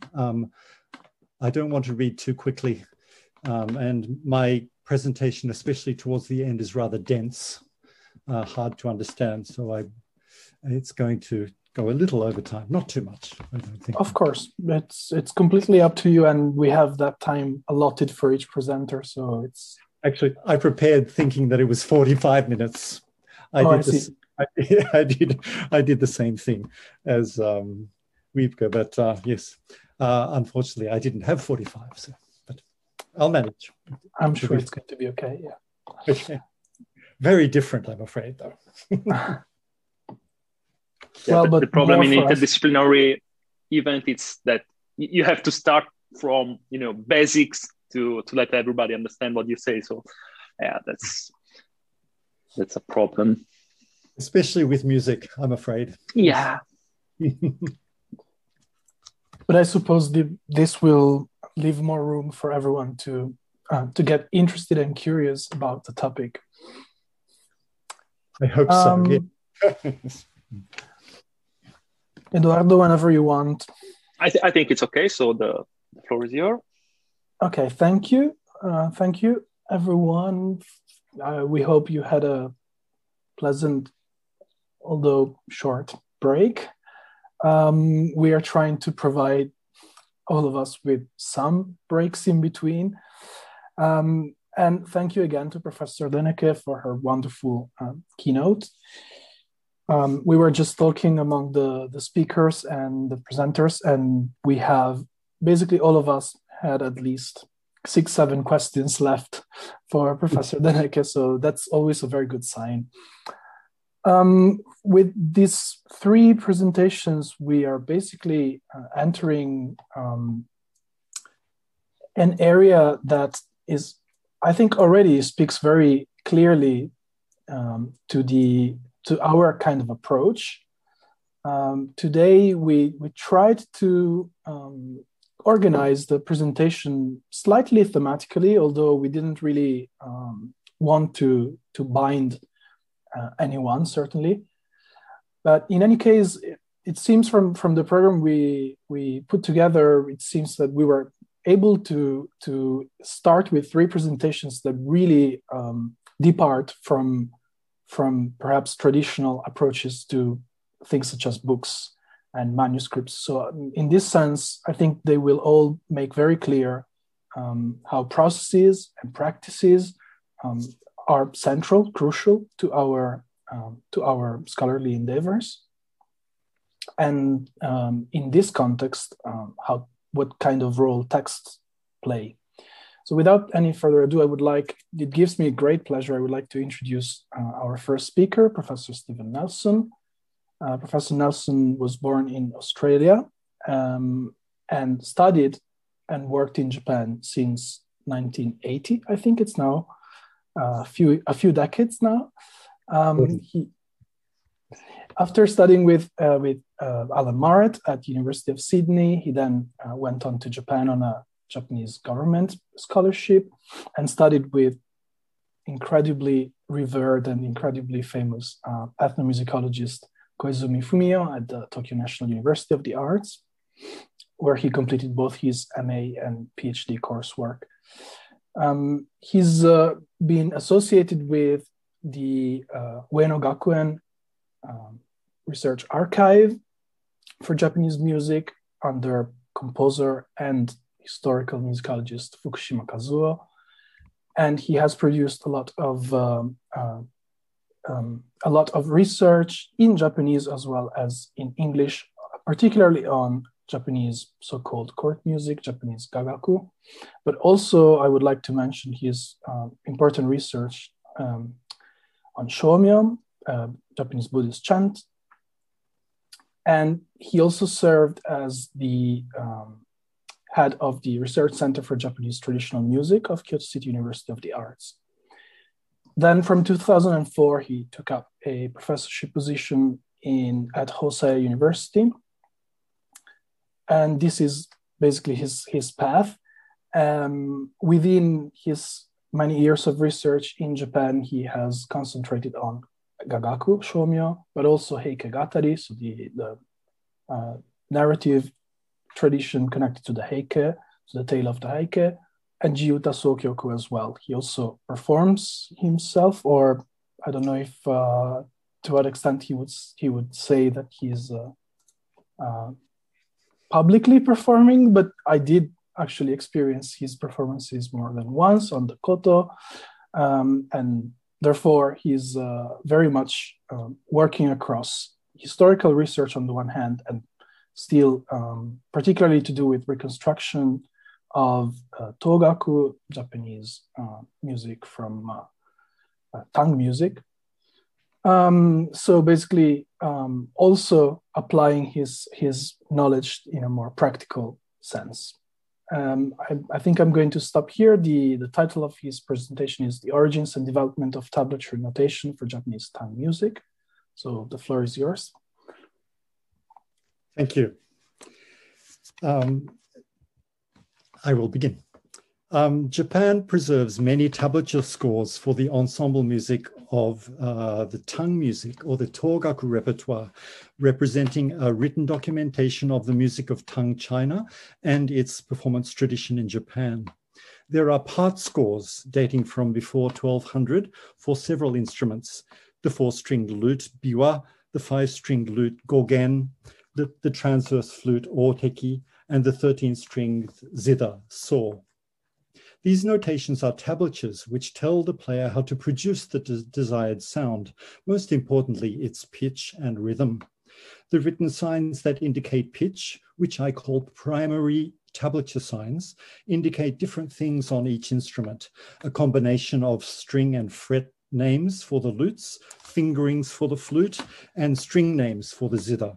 Even so, connections between the various sets of primary tablature signs reflect both their origins and the histories of the instruments. Perhaps the Tang music piece performed most often today is etenraku. This is the modern notation for the 3 wind instruments. Notation for the transverse flute and reed pipe looks complex because, in addition to the primary tablature signs, the notation also provides shoga, a mnemonic version of the melody used for singing and memorizing the part. The mouth organ notation is simpler since it gives only single tablature signs. These indicate the names of the aitake chords played by the instrument in current performance practice. The indication of the metrical structure of the piece and its repeating rhythmic cycles is very simple. To the right of each column of notation, you can see a series of large and small dots. The large dots, called taikobyoshi, indicate the strong beat of the large drum in each cycle. The small dots, now called kobyoshi, indicate the head of each unit in the cycle. I will refer to these dots as extra columnar dots, since they are added outside to the right of the column of notation. In modern performance practice, each unit delineated by the extra columnar dot is interpreted as one measure made up of 4, 8, or more rarely 2 or even 3 beats. In the case of etenraku, each extra columnar dot represents a measure of 4 beats. The strong stroke of the large drum comes at the head of the 3rd measure in each cycle. In addition to the extra columnar dots, there are dots or small hollow circles within the central column of notation. In this piece, dots of this kind appear as a rule at the end of even numbered units in the repeating cycles. They are especially regular in the mouth organ part. As well as indicating breathing spaces for the flute and the reed pipe, they also relate to musical phrasing. In this paper, I will refer to these dots as intracolumnar dots, since they occur within the column of notation. Before we turn to historical matters, let's take a quick look at the modern notation for the 2 string instruments, the lute biwa and the zither saw. These notations are simpler, showing primary tablature signs, string and fret names for the biwa and string names for the saw, with the extra columnar dots indicating rhythmic units and cycles to the right. Please note that while the biwa notation includes the intracolumnar dots seen in the wind parts, these have disappeared from the saw notation. This seems only natural since breathing and phrasing are not really relevant in performance on the strings. Indeed, one might wonder why they are still there in the biwa part where they seem to have no function at all. The first aim of my presentation is to identify 2 lineages within the sets of primary tablature signs, one for 4-stringed lute, mouth organ, and 5-stringed lute, and the other 4, transverse flute, reed pipe, and the now extinct iron chimes. To begin with, however, I would like to introduce a text from 10th century Japan, which indicates that a grasp of the primary tablature signs of the instruments was regarded as an important part of contemporary cultural knowledge. Kuchizusami is a textbook for memorization compiled by Minamoto no Tamenori in 970 for the son of a court noble. Its section on music begins with lists of the 5 tones and the correspondences between the modes and the various elements of the Chinese theory of the 5 phases. It then lists the primary tablature signs of 6 instruments, including those of the 7-string zither. This is the oldest manuscript copy of Kuchizusami, and there are some problems with the text, but even so, it is very important since it represents the oldest example of the primary tablature signs for some of the instruments whose notations do not survive from this early period. So, to our first lineage, for 4-stringed lute, mouth organ, and 5-stringed lute. First, the 4-stringed lute, or biwa. The biwa has 4 frets, placed a distance of a tone, semitone, semitone, and semitone from the upper bridge. It has 20 primary tablature signs, 1 for each of the 4 strings, and 1 for each of the 16 places where the strings cross the frets. The primary tablature signs do not indicate pitch directly. Since this instrument has multiple tunings, you have to know the tuning to read the pitch. Kuchizusami lists the signs for the open strings first, and then for each of the frets, beginning with the 4th fret. I won't go into detail here about variant versions of the tablature signs in Kuchizusami, except to know that there is one character too many, which is the one that I've circled. The oldest surviving example of notation for the biwa, by the way, is the Tempyo Biwafu, a fragment of 6 lines of notation from the mid-8th century, the oldest notation surviving in Japan, Japanese notation. The mouth organ shawl has 17 bamboo pipes inserted into a wind chest. 2 of the pipes, those blackened out in the diagram, do not have reeds, so make no sound. Kuchizusami lists the names of the pipes in clockwise order, and there is some variation in how their names are written. Substantial collections of notation for the shawl do not survive from the ancient period. The earliest one is from the early 13th century. Luckily, however, there are 8th century examples of the instrument in the collection of the shoso-in that have the names of each pipe written on them. The late Hayashi Kenzo put together a chart of the tablature signs used on each instrument, which I quote here. Comparing these with the modern tablature signs given below the chart, we see that the signs that I have marked differ substantially from their modern counterparts. They are much closer to the forms taken by the tablature signs of the biwa. It appears that during the Heian period, the 9th to the 12th centuries, an effort was made to distinguish the forms of the tablature signs of the 2 instruments without changing their readings. This is clear from the next chart, where I have rearranged the pitches, the pipes in order of pitch. The shaw is a fixed pitch instrument, and its pitch has not fluctuated much during its more than 1,000-year history in Japan. If we allocate the same pitches 2 octaves lower to the biwa, we come up with a tentative basic tuning for the biwa of ascending fourths, B, E, A, D. What is remarkable about this is that 2 instruments of such different nature, one a stringed instrument with multiple tunings and one a fixed pitched wind instrument, should share the same tablature signs. We might ask which of the instruments this set of tablature signs was originally created for. The answer lies in their origin. It was first suggested by the late Professor Chen Ying-shu of Shanghai Conservatorium of Music that half of the signs for the lute are based on the Chinese numerals from 1 to 10. If we set out the tablature signs in the appropriate order to see the correspondence, we find that they are the signs for the open strings, the 1st fret, and the lower strings of the second fret, as shown in this chart. First, 4 of the signs take the form of the Chinese numerals as they stand, 1, 7, 8, and 10. Next, 3 of the signs demonstrate a close similarity in form, but have unrelated pronunciations. The remaining 3 signs seem to have been replaced with signs with a related meaning. First, the numeral 2 has been replaced with the character pronounced otsu in Japanese, which means the second in a series, as in the expression ko otsu, the first 2 of the 10 heavenly stems of the Chinese calendar. Next, the numeral 3 has been replaced with a sign pronounced gyo in Japanese, which may derive from the radical known as sanzukuri. A character pronounced gyo which uses this radical is katachi, meaning form. It may be a variant of gyo nimben, the left-hand side of the character meaning to go, which can also be pronounced gyo. And finally, the numeral 4 has been replaced with the character meaning up or upper, which is suitable as the name for the highest pitched string, the top string.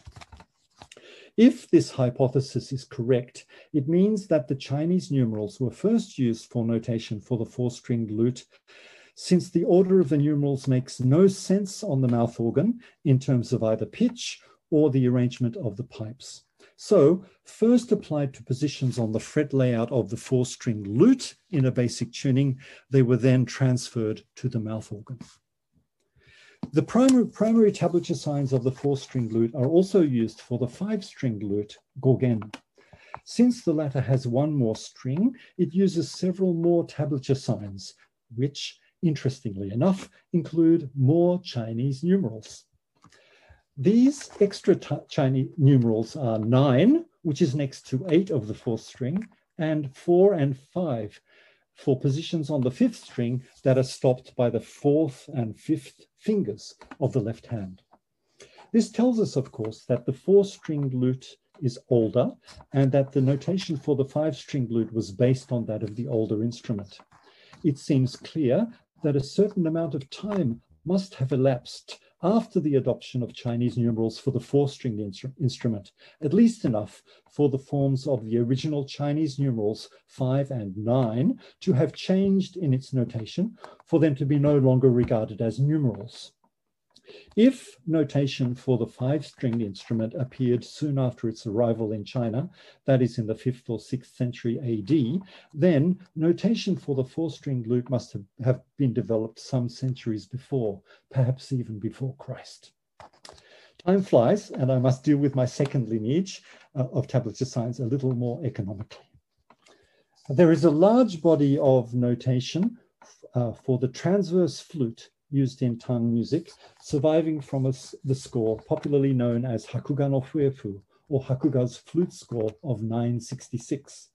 This is contemporary with the list of tablature signs in Kuchizasami, and the signs are therefore very similar. The primary tablature signs for the transverse flutes indicate fingerings, not simply the names of the finger holes. There is a fingering called ge, slightly different in lower and upper registers, that involves covering one of the finger holes only partially. There are no substantial collections of notation for the reed pipe hichiriki from the ancient period. In those terms, the list of the primary tablature signs for this instrument in Kuchisasami is particularly valuable. At first glance, however, the order of the tablature signs in Kuchisasami appears random. It begins with a tablature sign in the middle of the range of the instrument, proceeds upwards, shifts to the lower register, and then continues in a random order. To cut a long story short, in an article I wrote in 2013, I concluded that the tablature signs listed in Kuchisasami were not those of the hichiriki used today, but those of a larger version of the instrument pitched a 4th lower, a longer instrument, the o-hichiriki, which was performed in Japan until about the time that Kuchisasami was written. This larger instrument corresponds to the instrument described in Chinese sources, such as Chengyang's Yueshu of the early 12th century. If we reverse the order of the signs, we see that they largely match the signs given in an illustration of the instrument in Yueshu. Kuchizusami's list of tablature signs was for this larger version of the reed pipe. In the same article, I noted the close identity of these tablature signs with those of the hokyo, a set of iron chimes with 16 tuned iron plates. This instrument was transmitted to Japan from Tang China by the 8th century, but its performance practice soon died out. In the late 11th century, however, trade with China brought the instrument to Japan again. A Chinese musician brought one with him to Japan in 1085, and during the succeeding century or so, it was played by both female and male musicians at the imperial court, many of whom were members of the family of hereditary head priests of Sumiyoshi Shrine, close to modern Osaka. This family appears to have been involved in maritime trade with Sung China. This illustration is from Nenchu Gyoji Emaki, illustrated scrolls of the annual ceremonies. It depicts performance of accompanied dance at a court banquet that was held only twice in the 12th century, in 1158 and 1159. One of the 3 female musicians depicted here is playing the iron chimes. I might note in passing that the vertical flute shakuhachi, whose performance tradition had died out in the 10th century, was reconstructed for performance at this court banquet. One of the male musicians in the group behind the curtains is playing the shakuhachi. The tablature signs for the iron chimes are recorded in several medieval Japanese sources. They specify the pitches of each iron plate in a variety of ways.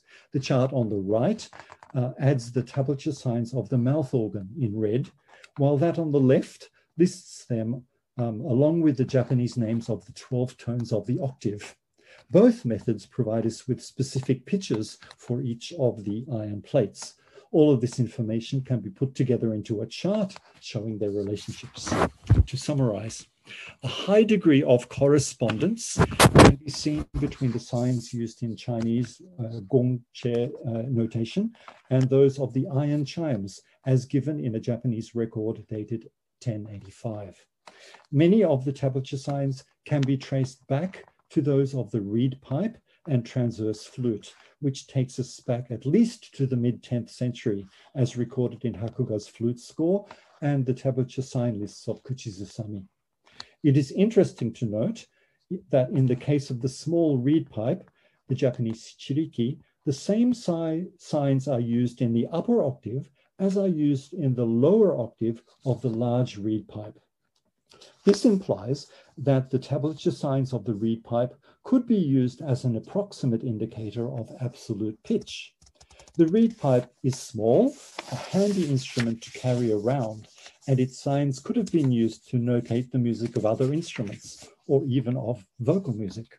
I believe that this evidence strongly supports the hypothesis that gongche notation originated in the wind instrument tablature signs of tongue music, especially those of the large reed pipe. Although this evidence survives primarily in Japanese sources, it tells us of an extremely important issue in Chinese music history, the origin of gongche notation. Going on to my next topic. When we examine the early scores for tongue music ensemble pieces, we are struck by how different they look from the modern scores, despite the fact that the primary tablature signs have hardly undergone any change at all. The biggest difference is in the notation of rhythm and meter. The system of extra columnar dots, the ones on the right, is used in the modern scores, is not found in the earliest scores. So how do the early scores notate rhythm and meter without the system of extra columnar dots? Instead of notating rhythm in terms of single units, shown by a dot, that as the extra columnar system does, the early notations use a block made up of 2 units. Here I will adopt the term binary unit, following the usage of binary as established by Professor Marett more than 40 years ago. What we see in the early scores are various attempts to add notation of rhythm and meter to the primary tablature signs, limited and conditioned by an understanding of measured music that viewed the binary 2 unit as the fundamental element of temporal duration. Some of the early scores, especially those that were edited carefully as models for the performance tradition, include an explanation of their notational system, referred to as ampuho. This is the ampuho of Hakuga no Fuefu, Hakuga's flute score. A list of the primary tablature signs and an explanation of the fingering is followed by explanations of signs relating to rhythm, phrasing, and performance techniques. Similar ampuho can be found in other early scores, and I have collated each source's explanation for signs related to the notation of meter and rhythm in this table. The first sign, hyaku, is the Chinese character for 100, but appears to derive from the right-hand element of the character haku or hyo, meaning beat. It is used widely in scores in place of the large dot in the extra columnar system of modern togaku notation. The next signs, ka or fire and in or hiki or in, to pull, can be viewed as a pair since they have the contrasting functions of shortening and lengthening the duration of the tablature signs to which they apply. Note that Hakuga no Fuefu uses the second sign in its semi-cursive form, which resembles the Japanese katakana ri. There are interesting variations in the ways these signs are used in the early scores, but I don't have enough time to talk about that today. The remaining signs are the horizontal stroke and the Chinese character cho. Both definitions in Hakuga no Fuefu relate to interrupting the breath. Professor Merritt demonstrated in his 1977 article that the horizontal stroke acts not only as a phrase marker in the column of notation, but also as a binary marker, a sign that divides the column of notation into groups of 2 units or multiples of 2 units. If it occurs after a sign on the second, fourth, sixth, or 8th unit in a cycle, it functions only as a breath or a phrase marker. But if it occurs after a tablature sign on the 1st, 3rd, 5th, or 7th unit in a cycle, it indicates that the tablature sign is to be elongated to fill out the binary unit. In this case, it functions in 2 ways, as a phrase marker and as a binary marker. The explanation of the second sign, cho, in Hakuga no Fuefu adds that it is used in kofu, or old scores. Here I would like to examine its use as both a phrase marker and a binary marker in the oldest score for 5-string lute, gogenfu. This is the first of 4 movements of a piece called Seki Seki En. This piece is constructed of 8 cycles of 8 units, giving a total of 64 units in all. The numbers enclosed in squares indicate the beginnings of each of the 8 cycles. The basic rule of this notation is that one large tablature sign occupies 1 unit. The sign cho functions like the horizontal stroke in Hakuga's flute score, acting sometimes only as a phrase marker, but sometimes also as a binary marker. At the point marked A, the sign functions purely as a phrase marker at the end of metric cycle 2. Next, at 2 points marked D, which are identical in content, the sign cho serves to elongate the previous tablature sign to fill up the binary unit, units 5 and 6, and this is followed by a tick-like mark, which I interpret as indicating repetition of the preceding tablature sign, but with a reverse upward plucking action rather than a downward one. The temporal value of this mark is also doubled to fill up the final binary unit of the cycle, units 7 and 8. The use of the sign cho as a phrase marker and a binary marker in the notation of gogenfu represents the least developed notation of rhythm to be found in the early Tang music sources surviving in Japan. In the following 3 to 4 centuries, Japanese musicians developed a highly consistent and systematic method for the notation of rhythm and meter. In my remaining time, I would like to use comparative examples of notation of the piece Manjuraku, Music of 10,000 Autumns, to illustrate 2 directions that this development took. As a preliminary step, Cho was abbreviated by removing the second stroke, leaving only the horizontal stroke. We don't know who made this innovation, but it certainly uses paper much more economically, since the horizontal stroke takes up much less vertical space in the column of notation than Cho does.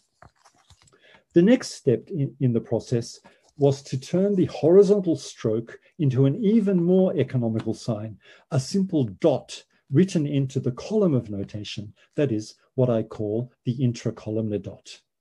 To illustrate this development, I have prepared a comparative chart of the notation of a 2-cycle section from the piece Manjuraku, comparing 5 examples of notation from the mid-10th century to the late 12th century. This comparison includes both flute and lute tablature signs, and moreover, in the case of Sango Yoroku, settings of the piece in 2 different tunings. So it is very difficult to compare them, but please trust me that the resulting melodies are basically the same, with differing degrees of ornamentation. It is the binary markers, the horizontal stroke and the intracolumnar dot, that are important here, and I believe that their positions can be found and compared quite easily. First, please compare columns 1 and 3. The horizontal strokes of column 1 are fairly consistently replaced by intracolumnar dots in column 3. In contrast, column 2, the lute score in the hand of Minamoto no Tsunenobu, is quite inconsistent in its use of metrical signs, but where it does use them, it employs a horizontal stroke. It appears that lute notation in the late 11th century still employed the horizontal stroke, but flute notation by the early 12th century had adopted intracolumnar dots. Columns 4 and 5 are both examples from Fujiwara no Moronaga's Sango Yoroku. Moronaga's notation adopts the intracolumnar dot as binary marker and uses it extremely consistently.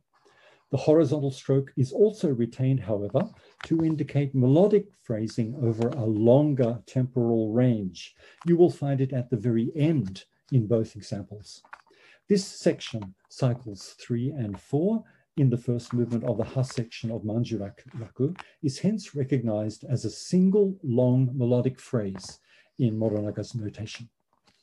A recent discovery by one of my doctoral students, Nemoto Chisato, adds support to the hypothesis that the horizontal stroke written to the right in the column of notation was transformed into a dot and taken into the center of the column. This is a rare example in a manuscript that has only recently been made public of a transitional form, a dot acting as a binary marker written in the position of the horizontal stroke. At the moment, I know of no other example. This is the only surviving example of this transitional form. The next step of my argument, which is a little more difficult, I will postulate the reason for the appearance of the extra columnar dot notation. That is the type of rhythmic notation that is used in the modern scores. Okay. This is the original notation for the first movement of the Ha of Manjuraku, as given in Motomasa Fuefu. This is a scanned version of a black and white copy of a manuscript in which both black and red inks are used. I apologize for the fact that the difference between black and red is not clear, but I don't have access to the original manuscript and don't have color photographs. What this flute score gives us is the primary tablature signs of the melody, along with 2 distinct ways of interpreting it rhythmically. First, you will find intracolumnar dots, which are red in the original. These can be used to read the notation in binary units. This interpretation matches one set of taiko byoshi, indications of where the taiko is to be struck, written in black to the right of the column of notation. The second rhythmic interpretation is supplied by the system of extra columnar dots to the right, which are also read in the original. These, along with additional taiko byoshi in red, produce a rhythmic interpretation that is characterized by the consistent application of melodic syncopation. Now, I have written out the two rhythmic interpretations in parallel fashion in a comparative notation that I will show you in just a moment. But before I do so, I would like you to note that at the very end of the annotation, underneath the subtitle, ha, can be found the following. Shu wa gaku byoshi, sumi wa tada byoshi nari, shu hyoshi gaku nari. To translate literally, red is gaku byoshi, black is tada byoshi. The red hyoshi dots are for gaku byoshi. I understand this to mean that the black taiko byoshi are dots for the tada byoshi reading, that is the ordinary reading that uses the intra-columnar dots as binary markers, while the red taiko byoshi dots are for the gaku byoshi reading, the reading that uses the extra columnar dots to produce a melodically syncopated version of the melody. Here are the two notations written out separately for cycles 5 to 8. I believe that you will recognize in column 2 a consistent postponement of the primary tablature signs by the temporal duration of half a unit, sometimes more than that, with some exceptions, usually at the beginnings of musical phrases. The notation in Motomasa Fuefu for the gakubyoshi version is actually hard to decipher in many places. This may have something to do with the fact that this particular copy is a late copy. Unfortunately, no early copies survive. But it may also be because it is difficult to write both the tadabyoshi version and the gakubyoshi version with only the single column of primary tablature signs. What this reflects is not a simple change in notational style, like the one we saw in the shift from the horizontal stroke to the intracolumnar dot, but a major innovation in terms of performance style with the development of the melodically syncopated performance version called gakubyoshi. Now, by this, what I mean is a change like this. Da, da, da, da, becoming da, da, da, da, with syncopation after the beat. Where am I? Where am I? Yes. So this melodic style transcends the boundaries of the binary unit musical language of the earlier scores. At the moment, I can only speculate about how this sort of change occurred. The late 11th to early 12th century appears to have been a time when many experiments were attempted with rhythmic and melodic variation in performance, and this was one result. The development of the gakubyoshi style of melodic syncopation seems to have brought with it a slowing in tempo. This is reflected in the parts for the stringed instruments in gakubyoshi style, where many note repetitions, broken octaves, and other ornamental figures are added to the musical line to fill up the space. With wind instruments, it may have been enough just to extend the notes, but this will not work with plucked instruments. The melodic syncopation is not effective unless the syncopation is stressed by repeating the note at the beginning of the following unit. This is clear if we compare the ordinary version of Manjiraku no Ha with the gakubyoshi version in notation for the lute, both of which are given in scroll 11 of the lute score Sango Yoroku. In Moronaga's scores for strings, the ordinary version and the gakubyoshi version are written out separately.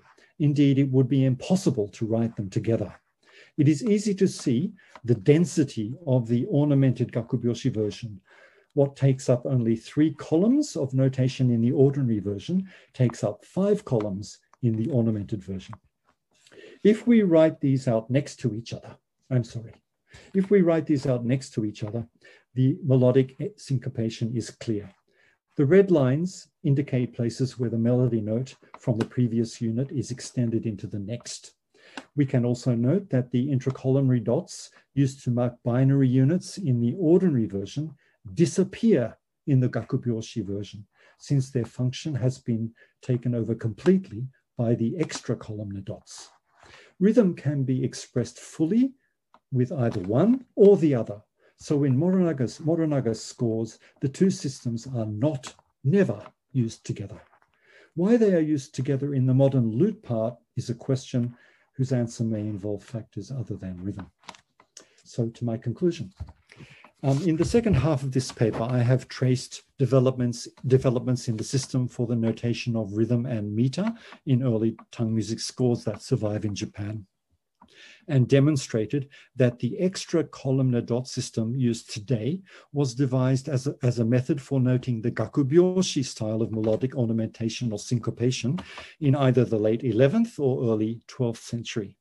As a result, the scores for strings of Fujiwara no Moronaga include two distinct ways of notating rhythm, both of which work consistently, systematically, and in a thoroughly prescriptive way.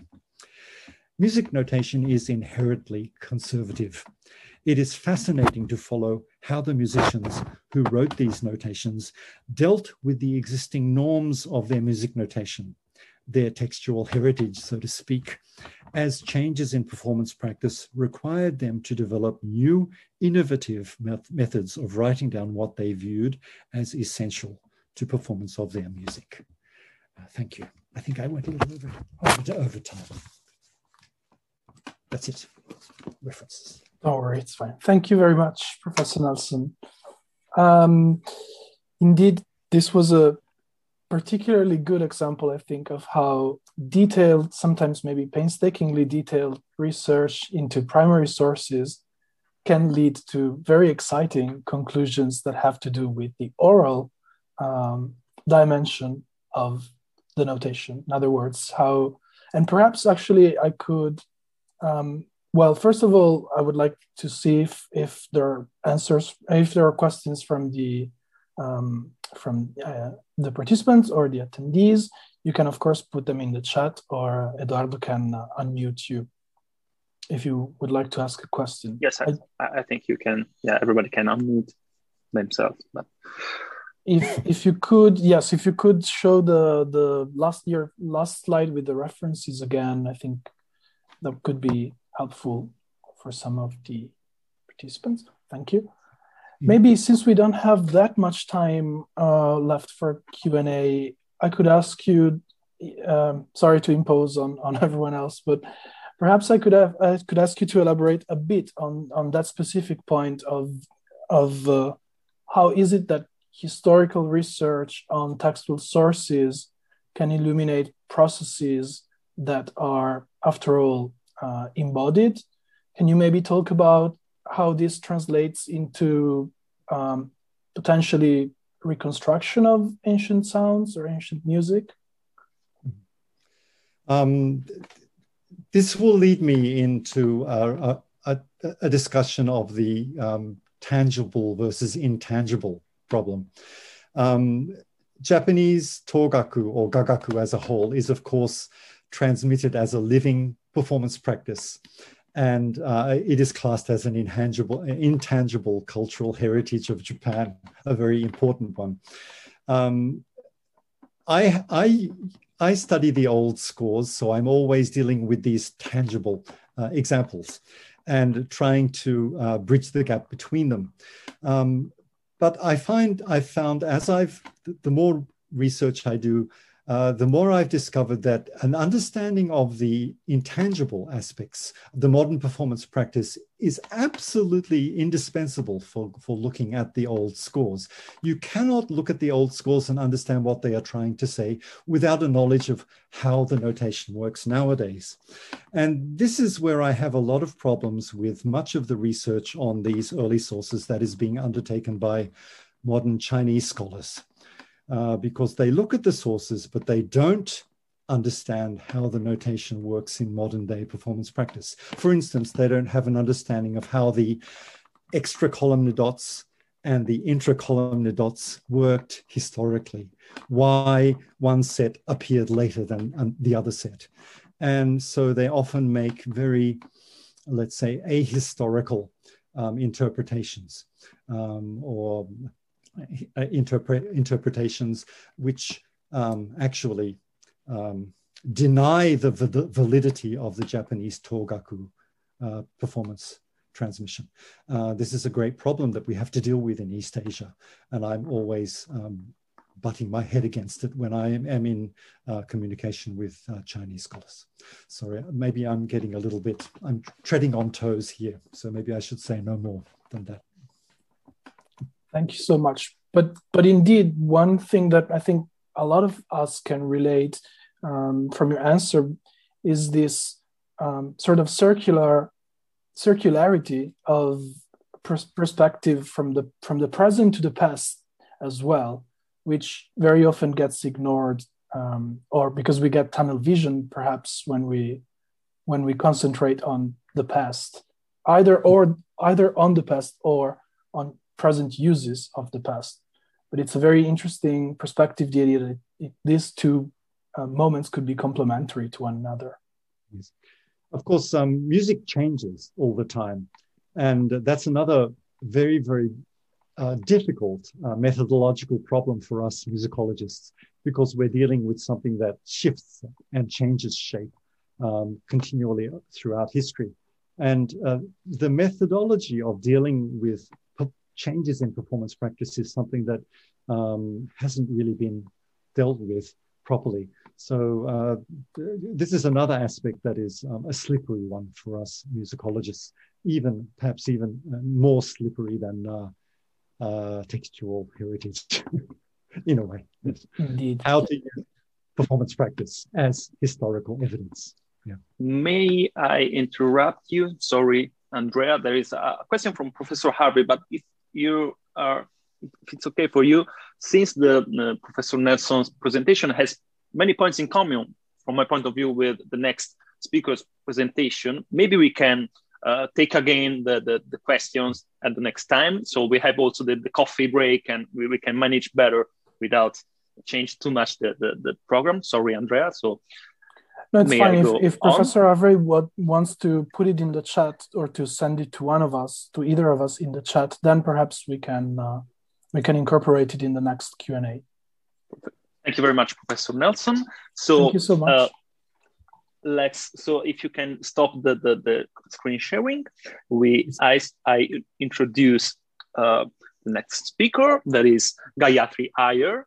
Gayathri Iyer is completing her PhD in temple sculpture with a focus on marginal figures known as ganyas. I'm sure I'm pronouncing it in the worst way. Anyway, at the Jawaharlal Nehru University or GNU in New Delhi, under the tutelage of Dr. Naman Ahuja. Not only is she a dance historian and a art historian, but she herself is a Bharatanatyam dancer. So I think we can say that we have both a scholar of heritage and a practitioner of heritage. I don't know if you agree. So please correct me if I am wrong.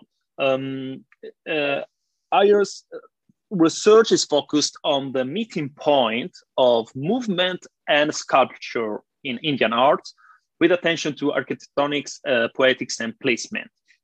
And her presentation today is titled From Text to Stone to Flesh, Intangible Translations in the Dancing Ganá of Chalukyan Art. So the floor is yours. Thank you so much, Eduardo, and thank you to you and Andrea for putting together such a wonderful symposium. I've already learned so much, and I already have so many questions, so I'm excited to get into it. At the risk of overlapping with Professor Nelson, let me say that, like him, I am also looking at an aspect of history which is shape-shifting, which changes shape, which changes form, and therefore is very difficult to document by definition. So we are essentially studying a field of documentation of the intangible, of the undocumentable as such. And that itself is a whole Pandora's box of problems. So we'll get into that a little bit later. But I want to start by prefacing my presentation by understanding the very nature of Indian art. And that is that Indian art, by definition, is interdisciplinary. India has a very rich Sanskrit tradition, which is very much canonical. To draw on what Professor Deneke said earlier in the keynote, this notion of the canon is very well established in India. And what I will be addressing today is both canonical in terms of the Sanskrit text that is being written, as well as canonical in terms of the form that is practiced. So classical dance is considered high art for all practical purposes. And so it's important to be aware of those things going into the study. So I'm presenting a portion of my doctoral research which looks only at one particular geographical region in India, although I am conducting a similar kind of study for other regions in India. So I want to just kind of present my rationale for choosing this particular region, because I feel that it's most demonstrative of some of the other things that are also happening in Indian art. So while I will be referencing a specific geographical region and a specific dynasty, I do want us all to have the awareness that this does happen across the Indian subcontinent, and that this notion of the interplay between text and stone and flesh is very real even today. So come travel with me. Let's go to Badami, which is also known as Vatapi. It's the ancient capital of the Chalukya kings. Situated in central Karnataka, its location commands control over vast agricultural land, but it is itself surrounded by ragged, barren, rocky creeks and mountains that protect the city on all sides.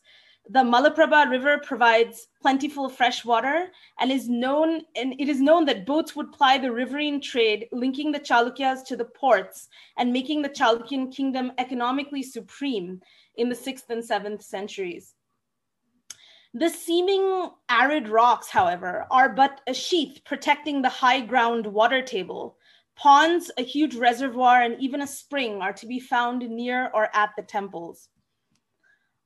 Whereas Badami has some of the most ancient temples, so there are temples that date back to 578 AD, Aihole and Pattadakal, there are these two major cities nearby. They're also rich with temples made between the beginning of the 7th to the middle of the 8th century. Now, the reason that this chronology is important, as you will see, is because the text that we are looking at was dated earlier, and all of the visual representations occur later on. So it's important to understand that the visuality of the text is an iteration, is an interpretation of that particular dynasty.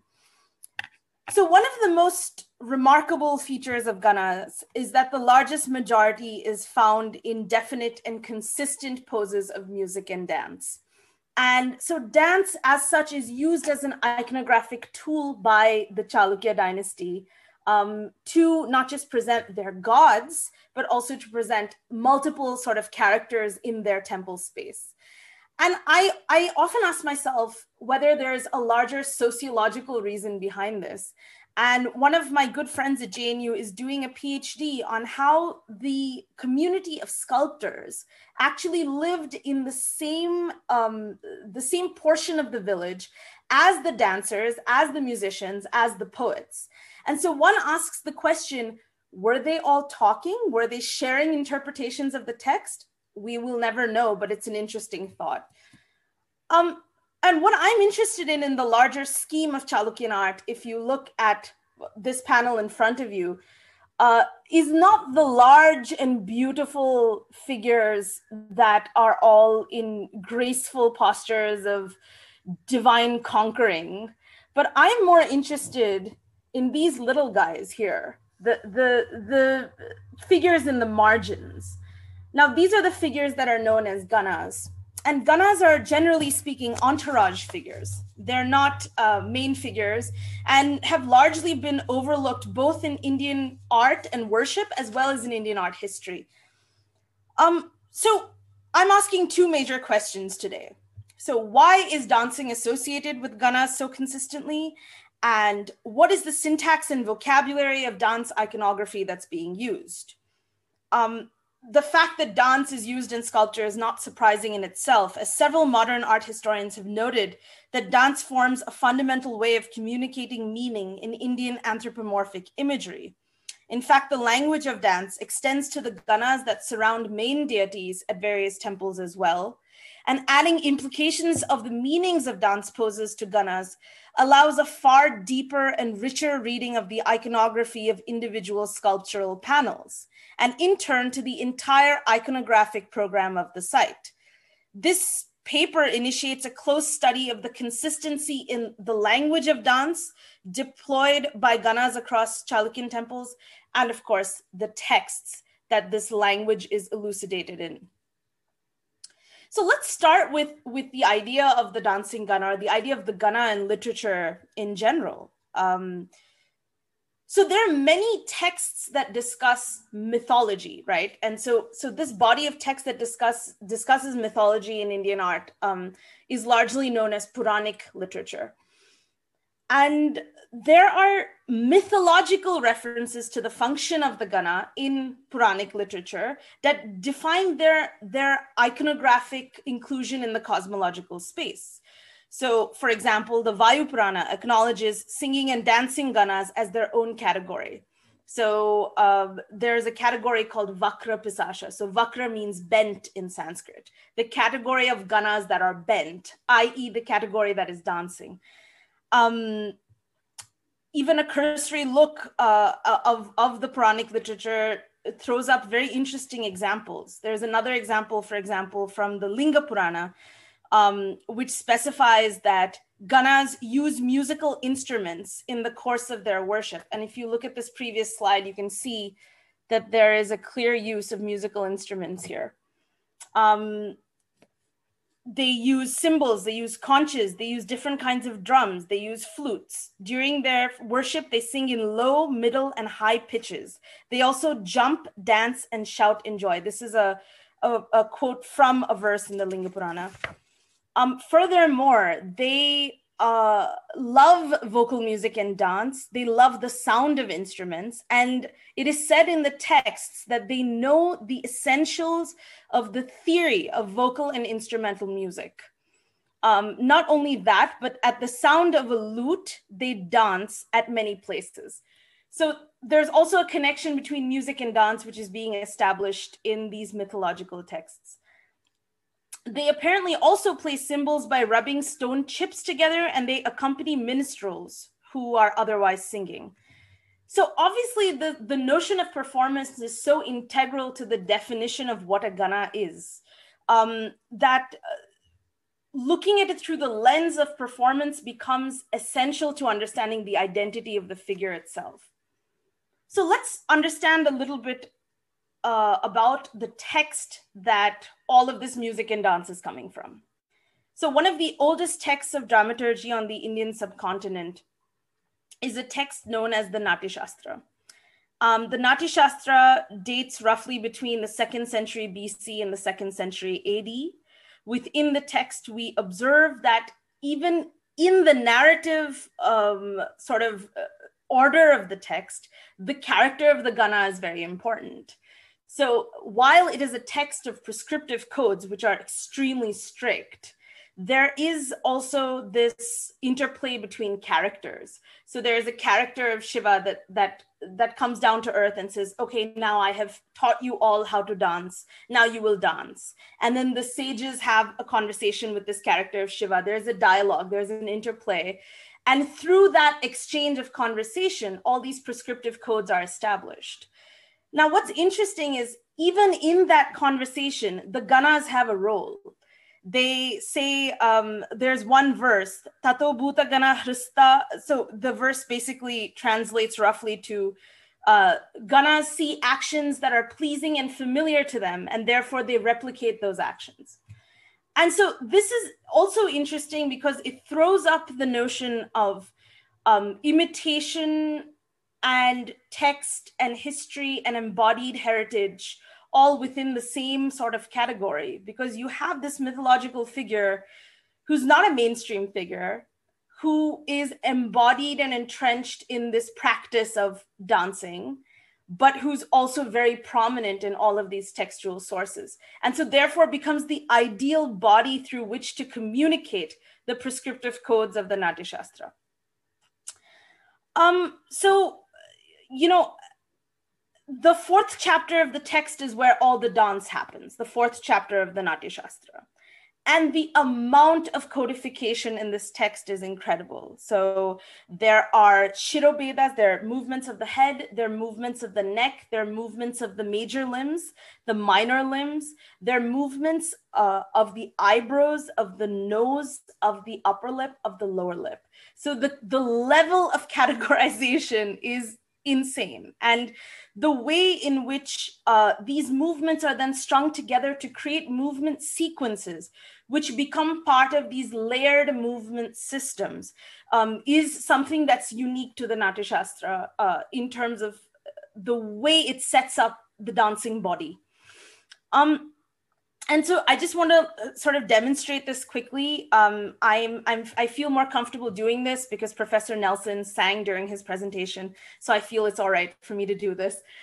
So just to demonstrate, I'll demonstrate a few of the head movements which are prescribed in the Natya Shastra. So there's Samam, which is the even straight looking head. Udvahitam, Adhomukam, Alolitam, and then it goes on and on and on. So you get the sense of the nature of codification. And so when we look at movement patterns in the Natya Shastra, it's important for us to understand what is the logic behind defining the moving body. When you're transcribing movement from flesh to text, it becomes difficult. So just imagine if you had to write a movement sequence down, hand it to a friend who's never seen the movement that you're talking about, and have that friend replicate movements only from your writing.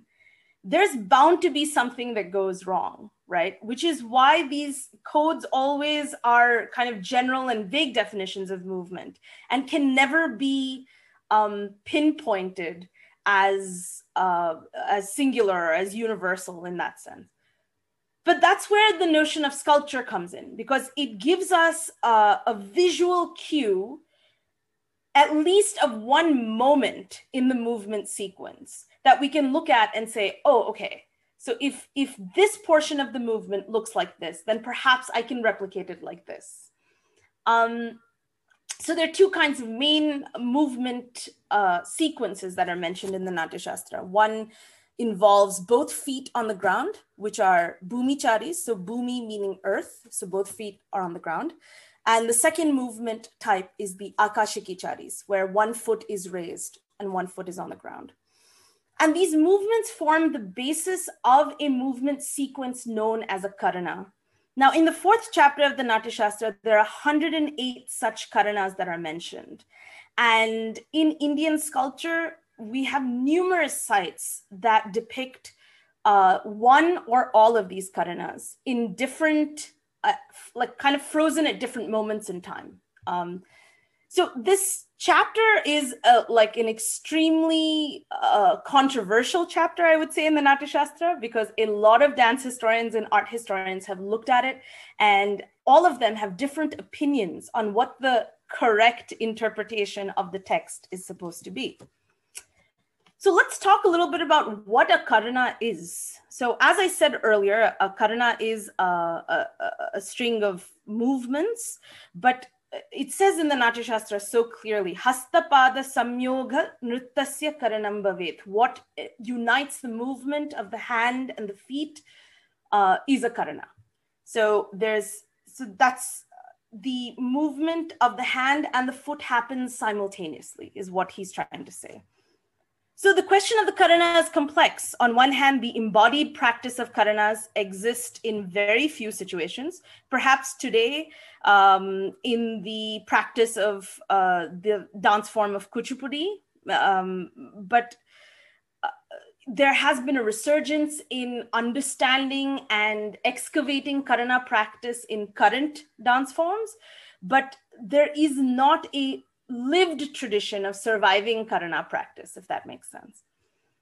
On the other hand, karanas survive in their earlier forms only as moments frozen in stone, making the job of the dancer and the art historian tenuous at best. From the dancer's point of view, frozen images must be strung together to create one seamless movement, where the art historian grapples with why karanas have been frozen at those specific moments in time. Was that the sculptor's choice? And are there more important implications of this type of art?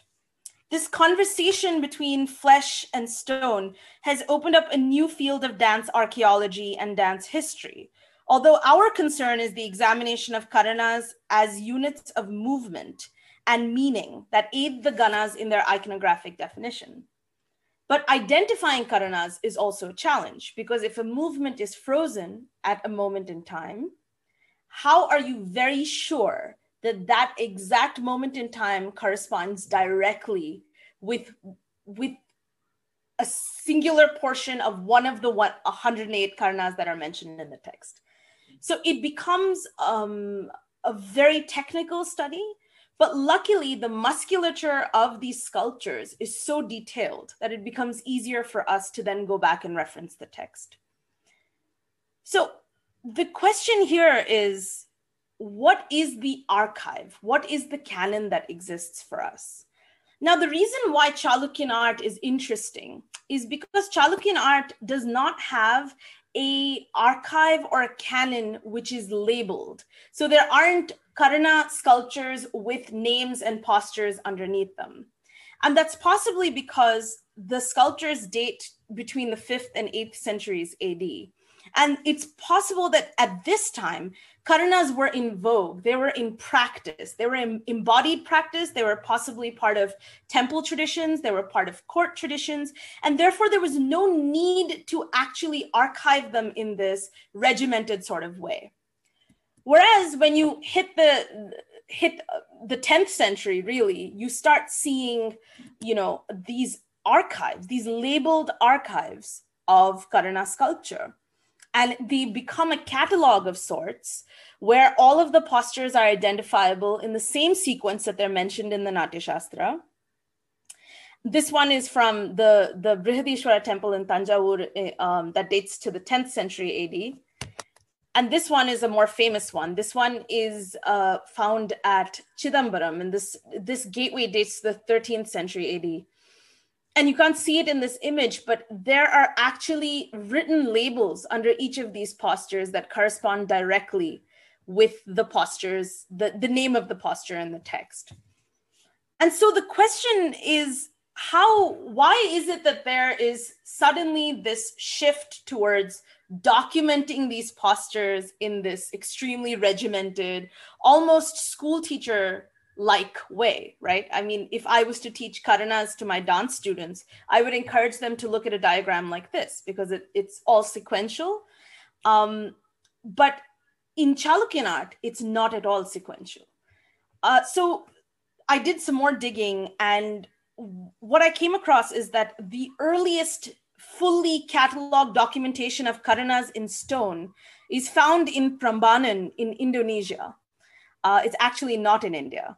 And this catalog dates to the 9th century. So it's about 100 years, 150 years before this catalog, which is the earliest one that survives in India. And so then the argument is perhaps it's a diasporic impulse to want to catalog things that you don't understand.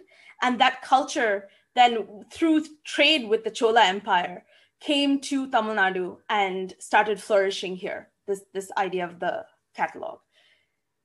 So that still brings us back to a very difficult question, which is, what is the text-image relationship in Chalukya art? So Chalukya art is before Prambanan, before Tanjavur, before Chidambaram. No catalogs exist, only the text exists and the sculpture exists.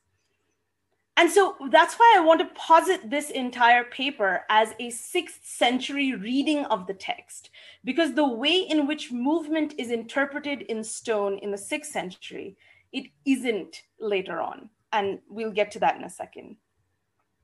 So in order to understand Karna sculptures more thoroughly, one must draw upon the work of Dr. Kapila Vatsyayan, Dr. Padma Subramaniam, and Dr. Alexandra Lopez Arroyo. But unfortunately, due to the limited amount of scholarship on dance postures specifically utilized in sculpture, one must rely on these sources as the most authoritative. And these methodologies are largely rooted in performance and reconstruction. While Dr. Vatsyayan possesses a more historical perspective, Dr. Lopez Arroyo and Dr. Subramaniam employ a more dance-based embodied perspective. Now, the reason why dance-based perspectives are dangerous is because as dancers, as those of us who are trained dancers, I believe we already have movement bias in our body. We are trained for so many years in a certain way. So when you look at a text and try to reconstruct something, there is no guarantee that your own movement bias then will not influence the way in which you read the text. And this is going back to what Professor Nelson said, documenting the undocumentable. So by elucidating how sculptural vocabulary is used by the dancer, the plastic arts are not only a lens through which we can see and understand the documentation that has been left for us, but more importantly, the consummate skill with which the Indian sculptor has modeled the dancing figure over a period of nearly 700-800 years. And this is kind of one of the interesting and enduring qualities of this text of the Natya Shastra, is that it does have a 6th century interpretation, an 8th century interpretation, a 10th century interpretation, a 13th century interpretation, etc. So you have also different versions of the text that are being written in stone, if that makes sense. So let's look at a few examples that I have brought. So hopefully the examples will make my argument clearer. So there's a posture in the Natya Shastra called the Garuda Plutakam. So the posture is used to signify a bird's flight or the notion of flying in general. Garuda is the name of the mythological eagle mount of the Hindu god Vishnu. And in the text, Garuda Plutakam is described as a posture with a backward extension of the foot and a specific set of hand gestures. So the hand gestures mentioned are Lata and Rechito. So these are two specific gestures mentioned in the text. And so there's a number of ways to interpret the backward extension of the foot. And this figure right here is most consistent with the definition of Garuda Plutakam. And what's interesting is we know possibly that the sculptor knows the Natya Shastra because he has added a beak. Now, I'm open to someone criticizing me and telling me that that's not a beak. We can discuss this later. But I do believe that there is a beak there because of the very obvious sort of lifting of the leg. Now the lifted leg, the bent leg is synecdochal of a bird's wing in Indian sculpture. This is not the first example in which this happens. And this sculpture has a particularly dramatic rare bent leg with the left hand extending backward, which is a characteristic of this Karana. The figure also demonstrates a position of the right hand that is not commonly seen in dance sculptures. It's actually being covered by the head of this other sculpture. But my guess is that it would be this gesture right here. And this gesture is used normally to symbolize the beak of the figure. So I find that this zoomorphic use of iconography to evoke the labeling in the text is something that tells us so strongly that there is this connection between text and art and image and the way the sculptor is presenting his thoughts. Let's look at another example, which is possibly more convincing than this one. So there's a posture that's mentioned where the leg is lifted in fear of a snake. So the figure who's dancing sees a snake, gets scared, and lifts his leg in the opposite direction. And the label, again, the name of the Karana, Bhujanga Trasita, has the word snake in it, which makes for a very interesting iconographic play for the art historian. So let's take a look at a few examples. So here you see a hooded snake and you see a lifted leg. And here is another karana, which is mentioned sequentially right after Bhujangatrasita and shows the lifted knee. This karana is called Urdhvajanu. Urdhvajanu literally means lifted knee. So they come right next to each other. So there's also possibly an understanding of sequence in the text. Again, you have the snake and you have the lifted leg in the opposite direction. This is at Aihole. This is at Mahakota, where you have the snake and the lifted leg.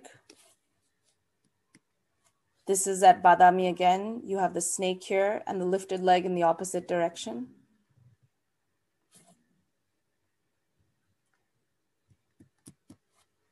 And this is, again, a posture with a lifted leg. And you can't see it. This figure is holding the snake over his head, but you can see the hood right here.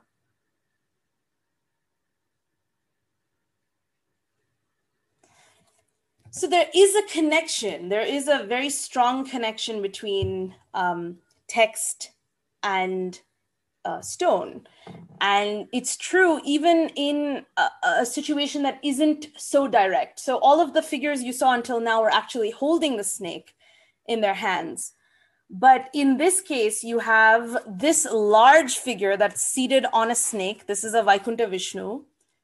And in the panel that's opposite him, you have this figure who's lifting a leg. Now, I know this angle is a bit strange, so you can't see it as clearly as the other ones. So you imagine that the Vaikuntha Vishnu would be to his right, to this figure's right. Sorry. So there's also this notion of seeing this larger than life snake and still being afraid of it and still assuming this posture. So it's interesting how the sculptor works in these tiny changes to the iconographic program based on these larger than life images as well. The next posture I want to talk about is very interesting because unlike a lot of the other postures in the Natya Shastra, it doesn't have an extensive explanation of where the hands are supposed to be and where the feet are supposed to be. It's just called Vrishikam or Vrishika Rechitam. And Vrishika in Sanskrit is the word for scorpion. So all that they tell us is that the feet are supposed to be held like a scorpion. So we don't know what that means. But if you look here, we have a foot with a scorpion's tail. I know this is a bit of a stretch, but this has been identified also based on later interpretations and images of the text.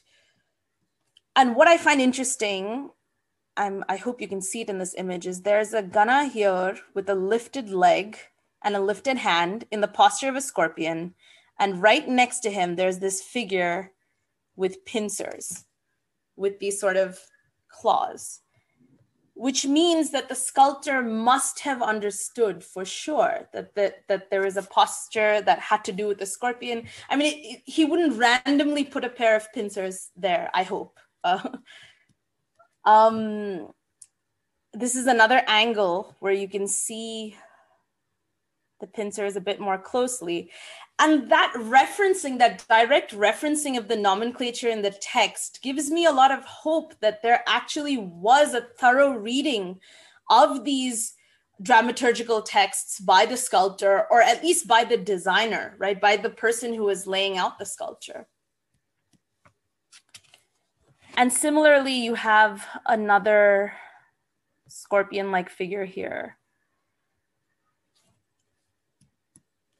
Now, this is the last karana that I'm going to talk about today. And this one is very important because with the inclusion of this karana, I'm going to try and understand how we move it again from flesh, from stone back to flesh.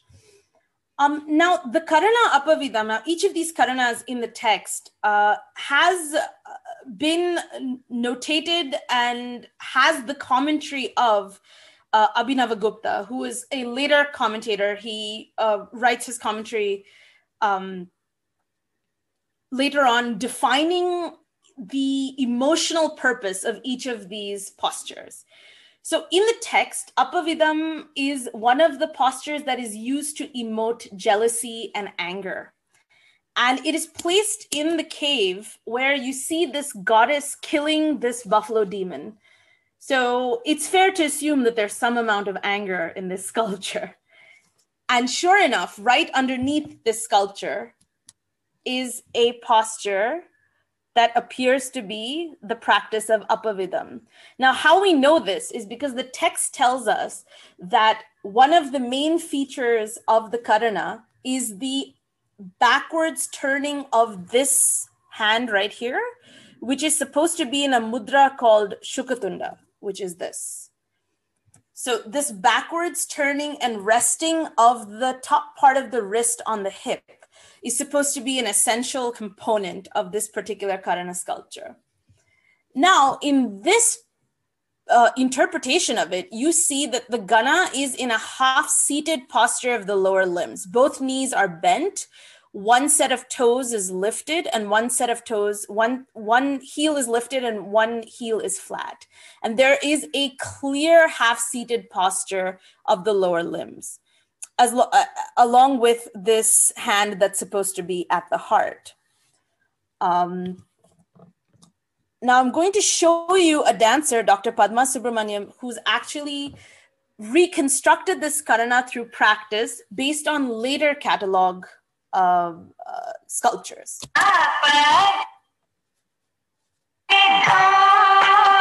We can see the video, sorry, Gayathri? Yeah. Maybe, okay. Is it visible? Maybe you should stop the sharing a little and then start it again with the video. Sure. So I'll stop share and then restart with. Yes, maybe it's the safe way.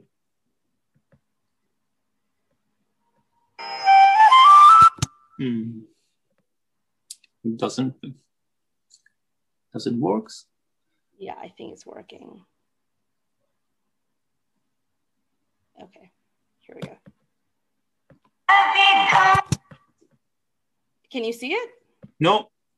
Maybe you should share the video player before from Zoom. So you click on the share screen and select the window of your video player. Maybe we should before it worked before during the test. And anyway, if somebody has some question, to put it in the chat, so we can.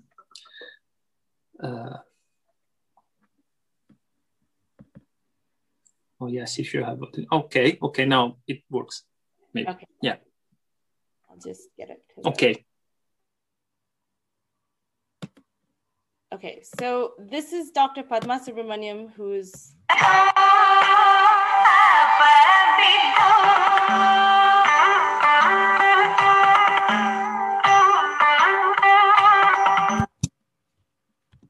now, why this reconstruction is so important is because you're looking at the posture which she executed when she put the wrist on her hip. If you remember, she was still standing. She was not seated. And she turned her hip and sat afterwards. And so that reconstruction is based on the sculptures that she's reading from the 10th to the 13th centuries. Whereas in this case, you have the wrist turned when the lower posture of the limbs is seated. And so basically the point I'm trying to make here is that even in the most diligent reconstructions, there are elements which are vague and sort of fuzzy. And the problem with reading text is that, as I said earlier, there's about 10 different interpretations. So I would like to conclude not with a tangible conclusion or any sort of a neat understanding of this extremely messy field of text and flesh and stone, but by asking a few questions. One would be, what is the text? My body is also the text. the musculature that I use to create posture is also the text. And can I use that text then to find a credible meeting point between what is written, what is sculpted, and what is danced? And what is then a responsible way to move forward with the notion and the endeavor of dance construction? Is it something we should be attempting at all? Because there's so much gray area in the text and so much gray area in the sculpture. Or is it something that we should all attempt and say that, oh, okay, there's this person's way of doing it and this person's way of doing it and this person's way of doing it? And lastly, what is the function of the body in perpetuating tradition? And this kind of goes back to what Professor Deneke was saying earlier, is that, the immortalization of a tradition, or the notion of the canonization as such, is premised on the fact that the text is a catalyst for history making. But what really creates a canon? What immortalizes something in script or in stone? And in this case, I ask the question, is it the body that does that labor for us? So with that, I open the floor to questions. And I hope I was okay with time. I think I was. Well, okay. Thank you very much, Gayathri. Actually, yeah, we went a little bit long, but it was our fault to not manage the time better. I just put a word here. I find that your presentation and Professor Nelson's one were around the concept of embodiments from my point of view for what we think about textual heritage. So the text is an embodiment of music and the performance is the embodiment of text. So I find this is really two perfect examples of what I think. I don't understand anything about music and dance, but it's really a so inspiring example of what textual heritage may mean. So now we have the questions. I would like to start in time the last presentation of Paloma Elbaz, Professor Elbaz, because it's late already. So if there are any questions about Gayathri Iyer's presentation, please raise your hand or open your mic. Okay, and there is the geographical question also from Professor Harvey. I don't know if it's the same. Anyway, Professor Harvey raised the hand before, so. Only a quick one is I'll ask the geography question. To me, both these papers work extremely well together, and there's a geographical story in here as well as a sort of temporal story. You're locating it in time, but for both of you, there sounds like there's a geographical story behind all this in terms of between India and Indonesia or between Japan and China. But the other one really strikes me with both these papers working together is just how your practice informs your scholarship. For both of you, it seems really, you've got a lot of investment in both. I'm just thinking how one informs the other. It's fascinating to watch. Thank you. Thank you. So it was a question, right? How do your, I mean, maybe Gayathri, your practice as dancer may inform your practice as scholar? Maybe it was the question, I guess. Anyway, it's something I was going to ask you. So how do you merge the two? I think, you're walking a tightrope. It's dangerous because on one hand, I mean, I've been trained in Bharatanatyam since I was 4 years old. So I'm talking about an embodied practice, which is in my body well before I decided to become an art historian or a dance historian. So as I was saying earlier, there is the risk of movement bias, right? There's a risk of looking at a sculpture and saying, hey, I can assume that posture right away, rather than really sitting with the text and saying, no, let me break it down into the most minutest of movement codes that have been prescribed and see if I can actually work ground up rather than from my movement bias down. So I agree, it really helps, but it's a dangerous sort of tightrope to be walking as well. So, thank you. Yeah, I think it's on this. I think here there is also another big question in heritage studies, that is authenticity, and that also Professor Deneke talked a little bit about before, because which one is more authentic? Is the living heritage, the embodied dance, or the text? And it's something that probably also about Buddhism and Buddhist classical writings and the practice of or religious practice is on the plate. I know Professor Abe Ryuichi from Harvard talked about this, but anyway, that's another story. And I don't know if Professor Nelson want to add something about this, the process of embodiment from text, from music, so from something, from a performance to a text, and again to a new creation of performance. There is something, my question may be, where is the creativity in these processes? That the heritage process is a creative process, or is just something you have to protect the authenticity of this heritage? Sorry for that. That's a very difficult question. When we're dealing with gagaku, we have this myth of gagaku never having changed since more than 1,000 years ago, and that story was spread especially strongly, let's say in the last 150 years, when gagaku became a symbol of the Shinto religion and the imperial house. And so they have this wonderful narrative of this music being transported from China and then never changing. But when you go back and look at the sources, you see just how much it must have changed. For me, it's been a very difficult process, but I feel that I had to learn to play many of the instruments before I could manage to look at the older texts and see what they were actually trying to write.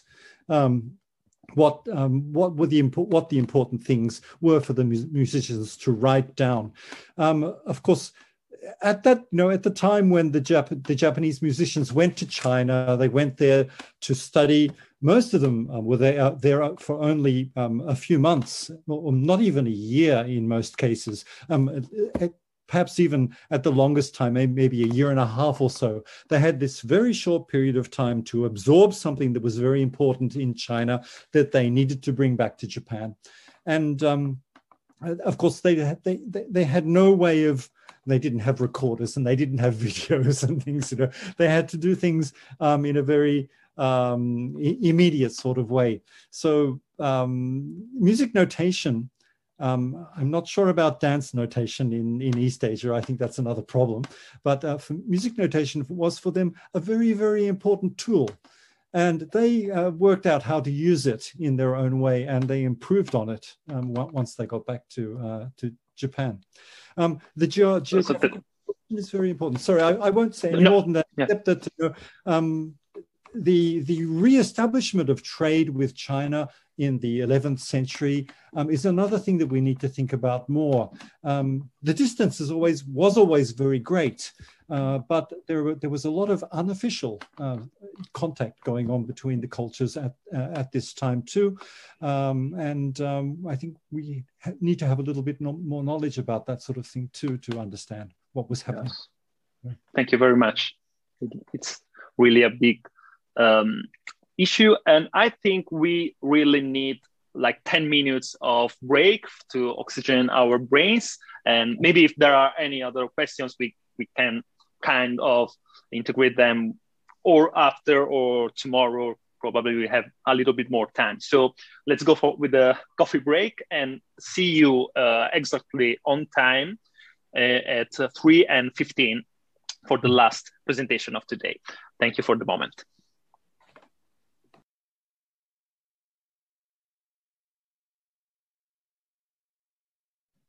And here we are.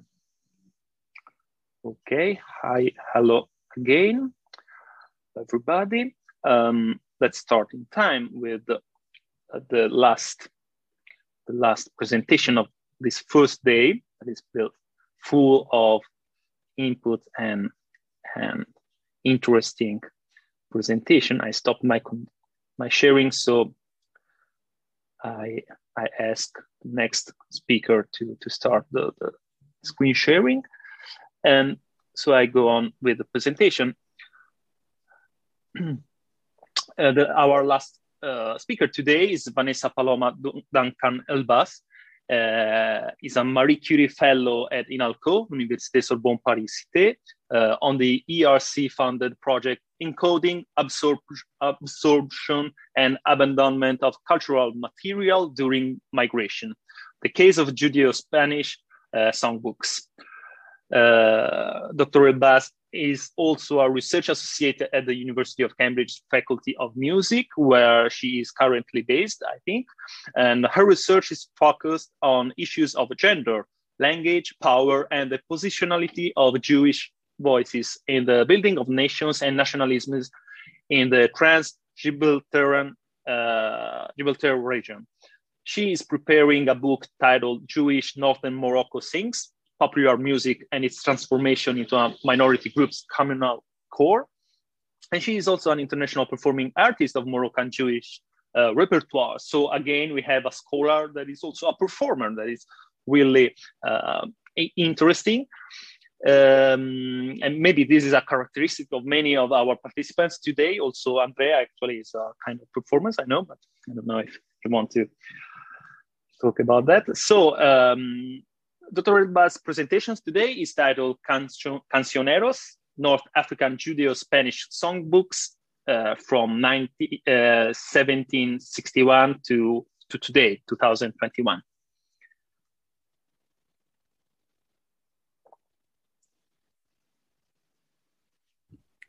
Thank you.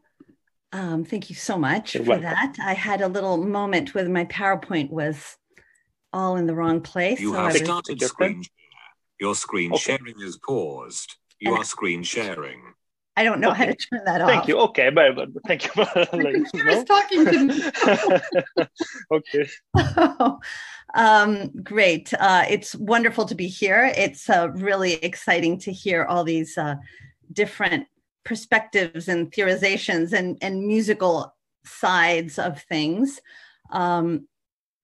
And sharing is paused. Bring your shared window to the front. Your screen sharing is paused. You are screen sharing. Can you see my screen?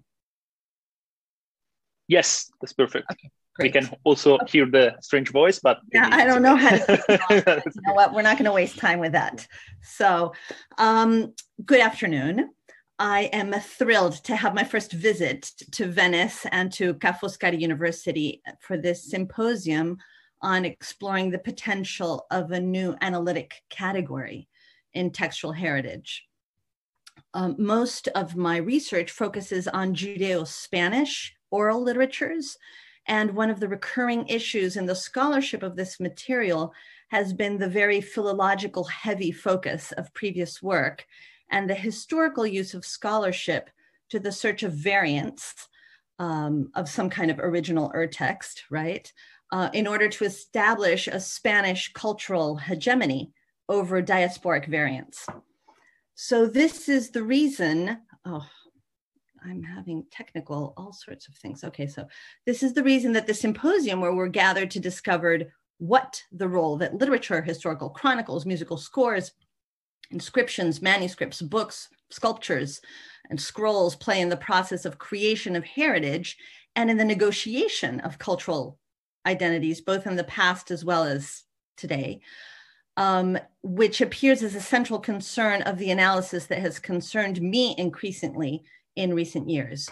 So my work has found that the variants themselves tell the most interesting story of change, of displacement, transformation, adaptation, and absorption of new cultural material as part of the sonic trace of the movement of a community through time and space.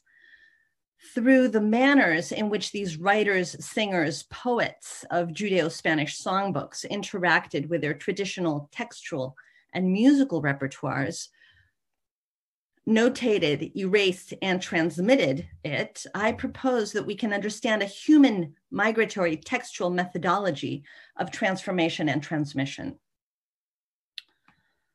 As the symposium abstract reads the issues of authenticity, authorship, ownership, and the relationship that us musicians are very much involved with between the tangible and the intangible heritage charge in the process of reading, writing, copying, translating, and performing these texts, which in my case exists in layers throughout the multilingual, multi-temporal, multi-spatial elements that the writers, performers, and guardians of these texts inhabit.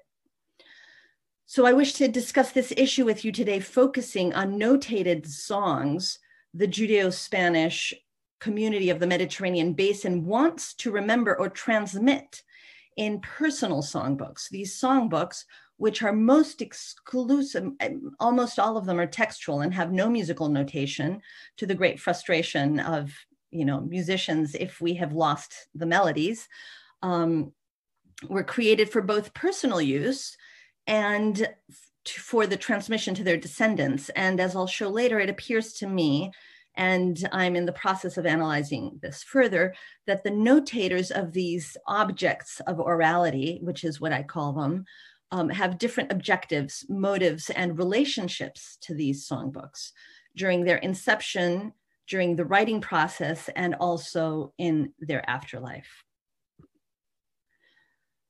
So I'd like to begin by tracing the movement of this community since the expulsion of 1492, as this was that catalyst for a new paradigm of existence and of relationship to each other, to language, to song. Isabel Lavelle has left the meeting. Maya Ninitz has joined the meeting. And of course, how to manage transmission in a critical moment of loss and transformation. The community that I will speak about today established itself in 7 cities in the northern region of Morocco as early Mahesh Sharma has joined the meeting.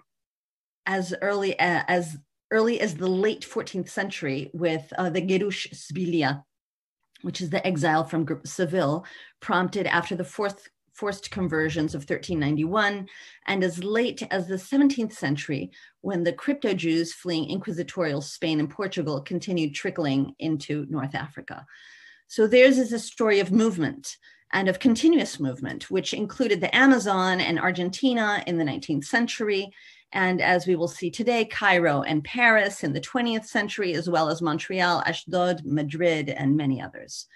So this paper today is just the beginning of a longer project which traces Western and Eastern Mediterranean songbooks written by both men and women. And I do address this gender difference because as I find, there is actually a difference in their own relationship to the creation, interaction with, and the guardianship of these texts. And they're actually written in various languages. They're multilingual. They're in Judeo-Spanish. They're in Spanish. Sometimes they're in English, Italian, French. They're in Alhamiado, which is a Spanish and Hebrew script, to try to establish, if possible, universal patterns of repertoire or textual absorption, encoding, and abandonment of cultural material during their migration. So today I'm focusing exclusively on the Moroccan Judeo-Spanish songbooks. And the first one that I'll discuss was written by a young adolescent in 1761 in Gibraltar in London. And the last one that I'll show is by an older man in Tangier in Paris. However, the ghost of the songbooks to be is always with me. There's a songbook that's actually currently being written in Casablanca by a 90-year-old woman. And I hope to be able to include that one. But the interesting process about that one is that I'm able to see the process of the songbook actually being written and not just perceiving it as a completed text and then garnering information from that. The Jews of northern Morocco established their own sort of Judeo-Spanish, which combines medieval Spanish, Hebrew, and Moroccan Arabic, which is called Haketiya. This volume of Hebrew and Arabic inflection are contingent on their audience and the effect desired from the communication.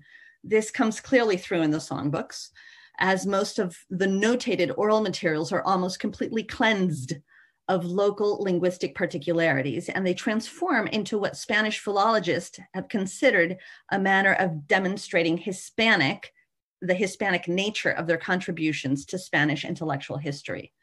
However, I think that it's very important to understand that actually the notators were, because they thought in some cases they were notating Spanish material, so they would clean out, as they do in their spoken language. When they're speaking to somebody that only understands Spanish, they'll actually speak almost completely with the Haketiya, the Arabic and the Hebrew erased out. It appears in only very pointed and specific spots. In 1912, the Spanish protectorate was established in northern Morocco, and it lasted until 1956. And these Haketiya-speaking Jews became one of the factors that were used by the military and the political powers in demonstration of a colonial right to the land. Their fluency in Haketiya, which sounded to the Spanish military and political powers as an ancient version of Spanish, meant that the Jewish community became by default a bureaucratic and cultural middleman between the Moroccan masses and the colonial infrastructure. This was not lost on cultural programmers to colonial theaters, and soon songs from zarzuelas and others began showing up in songbooks because they were hearing them in the theater, and then as young people were writing them down to be able to keep them and repeat this popular culture that was coming into their country from the peninsula. This, for me, it demonstrates the interweaving of the local, the colonial, the religious, the secular, which all appear side by side in these compilations of orality. When I look at the variety of material in these songbooks, there is a sense of atomization in the information, of a smattering of all the sonic materials that might have come through their ears. It has, of course, posed great difficulty to scholars to present the totality of these books and their materials in any way that is satisfying. Usually they appear as a list of elements, linear and disjointed, similar to the manner in which the list of their diasporic arrival points was on the previous slide, or 2 slides ago. But I want to propose today that instead of a linear approach, caught up in both linear temporalities and spatial paradigms, that we approach units of textual and sonic differentiation as connected and moving. The image in front of us right now is the Edict of Expulsion of the Jews that was signed by Ferdinand and Isabella, the Catholic monarchs, at the Alhambra on March 30th, 1492. And this linear text caused a multiplicity of atomized and exploded realities and movements. In its calm and organized inhumanity, this seemingly calm text caused a social disorganization that continues to have repercussions until today. I would like to propose to you all today a different visual paradigm for studying these texts of migrations, and that is a portolan navigational. Editor Bessie has joined the meeting. A portolan navigational chart. This one here. iPad-O-Mate has joined the meeting. This one here presented is held at the Wren Library at Trinity College in Cambridge from the end of the 16th century and thought to have been penned by a Spanish scribe in Italy, which brings me to these precise atomizations that can form part of our paradigm of textual and sonic stasis and movement, and the manners in which we interact with this dynamic of motion on text on a page. What struck me about these charts when I started to look at them in the context of a visual symbol for my current project on manuscripts that move are the lines. It's these lines crisscrossing across the spatial constructs of geographies, languages, and nations that actually show the urgency of movement that can get lost if we maintain paradigms of text in columnar organization, such as the Edict of Expulsion. So we have these 2 sorts of visual impetus.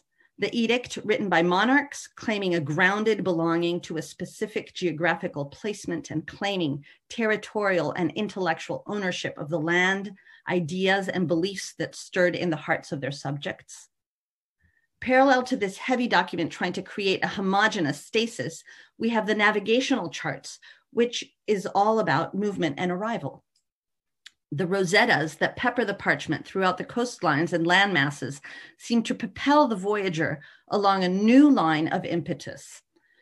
There are also points where multiple lines cross against each other, creating new seeming points of convergence, which are at times in the middle of nowhere, posing the question to the viewer if they mean anything at all or nothing at all. So I would like to take these two types of documents as metaphors for the sort of manner in which we can approach textual heritagization.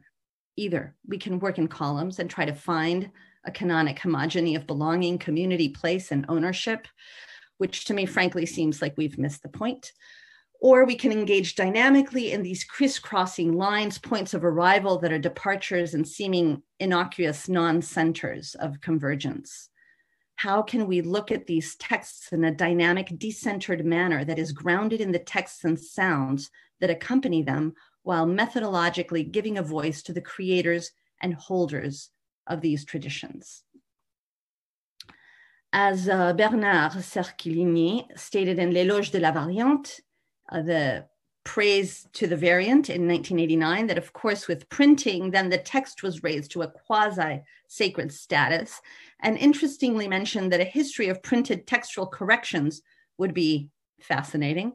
However, in my case, I'm looking at handwritten personal objects of orality, which in some cases have whole pages scratched out, lines written over, as well as variations in handwriting, direction, colors of ink, and in some cases, even a notation about the specific date and place of composition. They have what Cerquilini calls l'altérité manuscrit, the alterity of manuscript, which goes again to my visual metaphor of expulsion and homogeneity and portolan chart and diversity. Is the work of the manuscript then to break with the idea of homogeneity of thought, production, and reception? Since the 18th century, these Judeo-Spanish men and women throughout the Mediterranean basin have notated these songs that they want to transmit in personal songbooks. These songbooks were created for their own use and also for transmission to their descendants.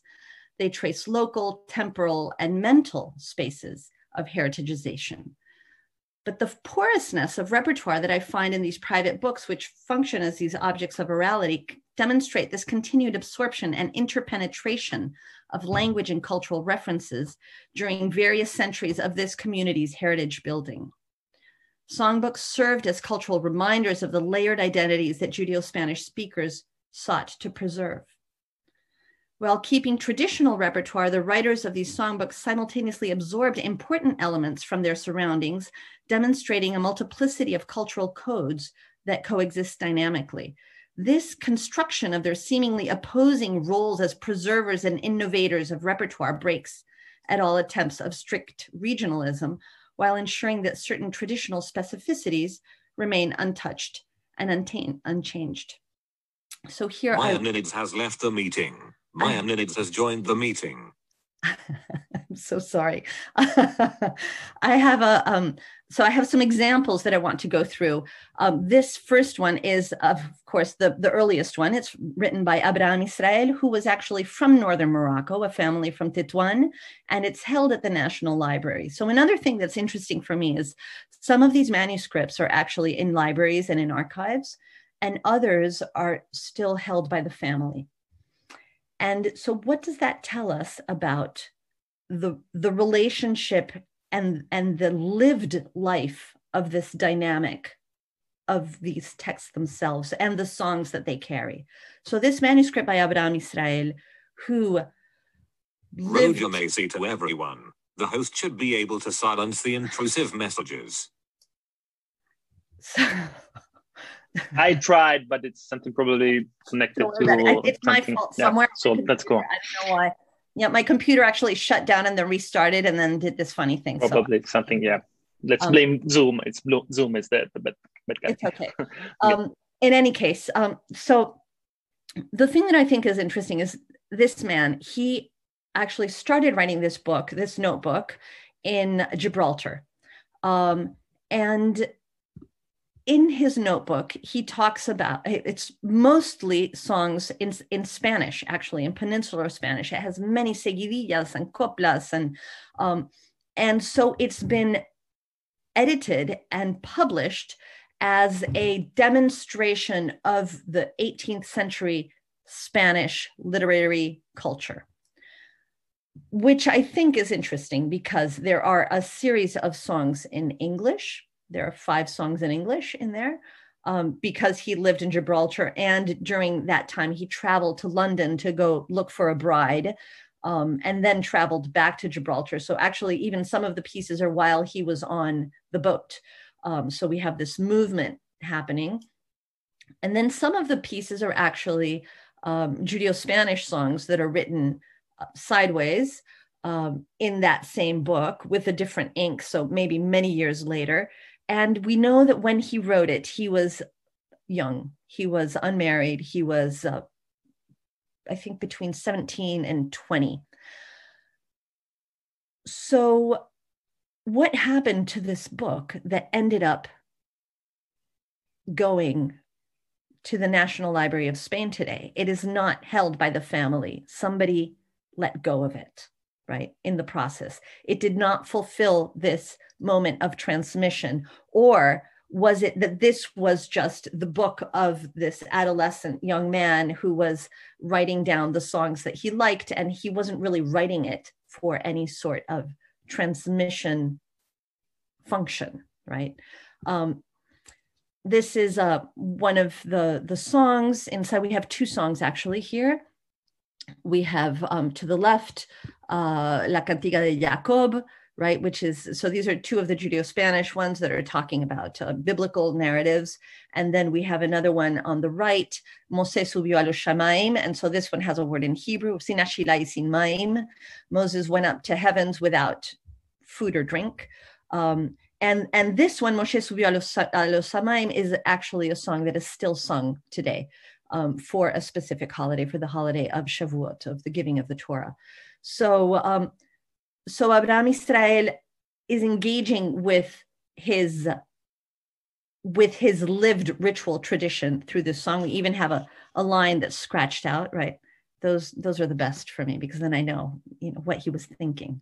But then we have this other songbook that comes 100 years later, also in Gibraltar, by a man from Tetuan as well, that went from Tetuan to Gibraltar and ended up going to Cairo and establishing himself in Cairo. He also wrote this book when he was very young. And at the very beginning, he has a poem that he wrote in the first person where he's talking about leaving Gibraltar. So it seems that it's actually not a song. But then after that, we have songs from Cuba, Habanera, we have seguidillas, we have a song in Arabic, we have songs in French, we have La Marseillaise. So we start to hear the drums of colonialism in the text, starting to perform in the text.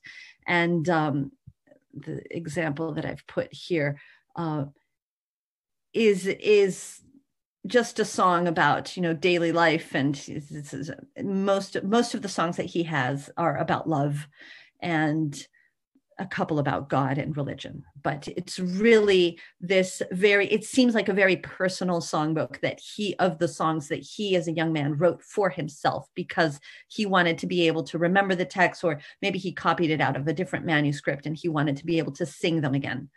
But now we move to another example by a woman called Azibuena Barugel. And this one is also actually in a library. This one is at the National Library of Israel. And it's a manuscript that she actually wrote out. And we can see here the text very clearly says, it's a recuerdo para sus hijas Miriam Esther y Flora Barugel y Rachel Barugel. So she's writing this in the memory as a memory of herself. So she's like placing herself into this text for her daughters so that her daughters can carry these songs with them into the next generation. And this is, so far as it appears to me to be, the main difference between these texts, these songbooks, these objects of orality that I'm finding from the men and from the women. The women are very often writing them at the end of their lives, and the men are very often writing them at the beginning of their lives. So there's a different temporality, even in the putting them down, and in their own personal function of what they do with it. I don't have an example of this, but I have another very early manuscript from 1913 from the coast of Morocco, which is also a young woman. But interestingly enough, she became blind after she was married. And so her daughter she still owns the manuscript. She let me photograph it, but it was almost like this poignant reminder of the fact that their mother wasn't always blind. So we have these functionalities of these texts that transmit not only song and text, but also emotion and memory of the person itself, and of the transmission and of this intellectual heritage of orality, not of textual. Well, intellectual, textual, orality heritage. How do we put all these things together? But it's the intangible that they're passing down. And this is what I'm trying to understand. How do we measure that? How do we heritagize the intangible that is actually at the core of what these songbooks stand for? So this is one of the songs that is still also in the oral tradition, and that is sung very much. And if one day you want to take a look, I actually have a video of myself performing this when I was 9 months pregnant. And it's a song about a man that has impregnated 100 women, a monk, right? So we have all these layers of information that's jokes and spirituality and lived moments that are being transmitted through these texts, because these are all songs that represent the lived moment. So I have a couple of examples at the end here that have musical notation, but they're very rare.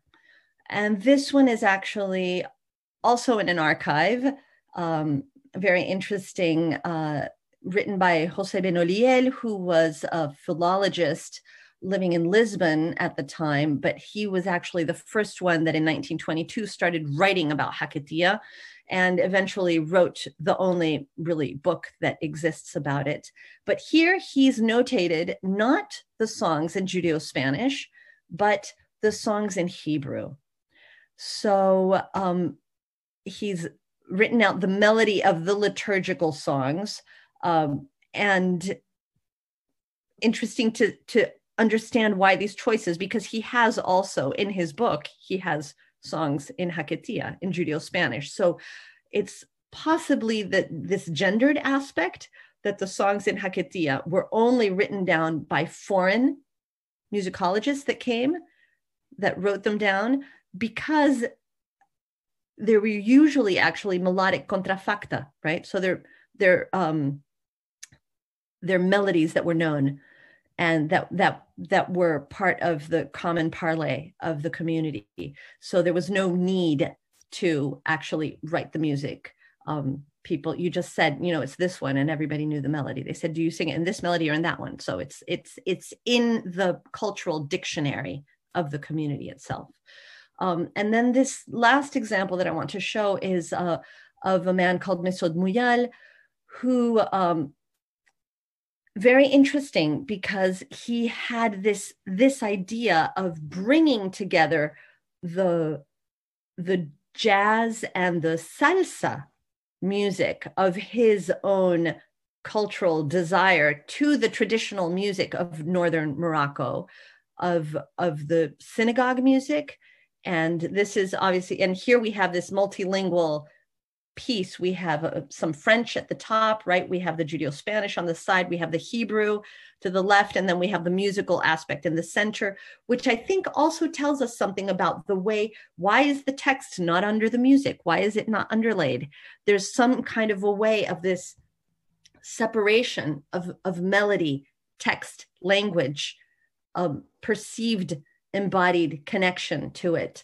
So I see that our time is up, but so this is really what my question is for us, is how do we then, when we have elements that all seem to connect to one sort of community or diaspora or connection or linguistic or heritage, religious identity, but have such disparate elements to them and variations in them. So Text the 21 has left the meeting. What is the manner that we can actually use it? So I'm very interested in, and there's somebody that's talking about the digital aspects of this on the last day, I think it is. Very interested in that because I think that is our answer. I think that maybe to be able to actually really have all these layers intermingling and My minutes to everyone. Excuse me, I have to leave. Each presentation was very interesting. Thank you very much. I love this. This is part of what is about our intertextuality. We're having a live performance art intertextuality during my talk. So I'll leave it at that. My minutes has left the meeting. And I will mute myself so that you don't have to hear all that. And then I'll leave it at that. And thank you very much. Thank you. Thank you so much, Vanessa. This was a fascinating presentation. And yes, of course, we'll express, as we wish, our gratitude. I wonder if I can kick off the discussion. In the meantime, if anyone wants to pose any questions in the chat, that's fine. Or just you can raise your hand and go ahead and unmute yourselves if you want. Maybe I can just start by basically continuing on where you left off, possibly. How do we record this kind of diasporic spreading of text, sounds, memories, with different lived experiences, different embodiments of these songs? I wonder if you know, the famous ethnomusicologist Stephen Feld, right? He coined this term acoustemology, conjoining acoustics and epistemology. So I was wondering if you thought of this as in terms of diasporic acoustic epistemology in a way. Obviously, the way he answers is by recording, right? So using field recordings as a way to make the point through sound rather than through texts. I was wondering, have you thought of alternative practices of, alternative to writing to convey this kind of diasporic acoustic epistemology? Yes, thank you, because that actually allows me to talk about this. Basically, when I moved to Morocco in 2007 as a Fulbright scholar, and I started recording the Jewish community. And I then stayed there for 11 years and recorded thousands of hours. And so my next project really is a large sound archive. I have started this archive. I started organizing all this material. And part of the idea is that the archive, the sonic archive, has to go with this textual archive and has to go with the audiovisual archive and has to go with also the scholarly archive that has commented on this material, because we're all in relationship to each other. So the issue is, though, how to really do that in a way that works, that works in the long run and for the long term. And actually, right before we started our meeting at 11, I had a meeting. Well, at 11 here in Cambridge, I had a meeting with somebody at 10 because we're doing a pilot for it with some recordings that I have in Judeo-Arabic, actually, of women's songs that have not been written down, but that Chotin, the musicologist, the French colonial musicologist, wrote down in 1924 for the Muslim community, but that these are Jewish songs for that women sing during birth, during all the different moments of birth. And so we're actually doing a pilot platform, which will be the platform for the largest one. And interestingly enough, the reason I'm bringing up all this detail is because the person who's the company that's doing this, after I put up all the material on the Google Drive and they were all looking at it, and the people that build it and that are visual and that are, doing all these other things, they said, well, maybe it actually shouldn't be the recordings that you did at the center of the platform, but maybe we should start with something visual, and maybe it has to interact. And, how do we make this? So we're actually in the process of trying to build this acoustic explanation of this larger lived, embodied experience, because it's an embodied life totality.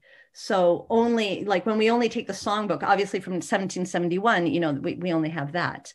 We have maybe like imprints and remnants of that in today, but from the material that's, from the 20th and 21st centuries, we have so much more. So we can try to do that. So yes, that's part of the way that I'm trying to approach that.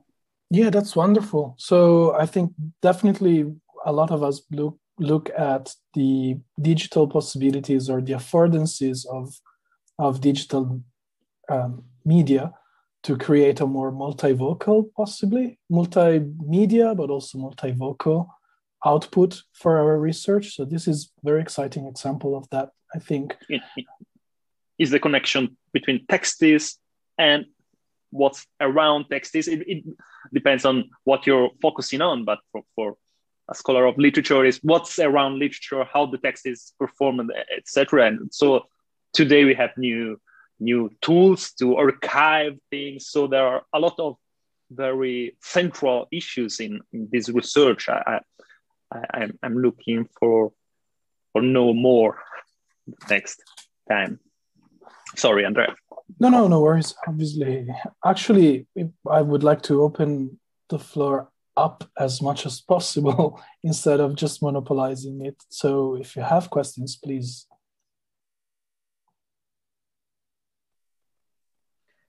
Say sorry about making a bad situation worse by putting that message to the host. I didn't. Sorry about that. I think it's actually a really good example of this intertextuality. It's like we have this lived constantly. We have all these. So how do we manage that intertextuality, that the sonic aspect? I mean, I'm a performer, right, at base. That's where I started as a performer. And it was after 20 years of performing that I said, I have to write about this in a way that people will understand, because if you're only writing about it, then you've lost, 80% of what's happening. So, I think it's this lived, constant, moving, sonic, visual intertextuality. It's how do we maintain that suppleness, and at the same time have the deep scholarly grounding. I mean, also how do we have time to really do it all well, right? And one thing that I think came up from all of today's contributions is also how difficult it is to grapple with elements that are so hard to translate into one form, or things that won't stay put. Movement in terms of bodily movement, and then movement in terms of diasporic fluxes and sort of movements of people. So more of on a larger scale. And these are difficult, I suppose these are at different scales, difficult things to translate into a textualized platform. So maybe there is also something to be said about, the limitations and also whether this notion of textual heritage can help us opening up the category. Yeah, so really again, we got a link about this, I think, about from Benedetta Bessi. Yeah. This, I think, is a project of gathering and recording oral art. Collecting oral heritage. Thank you.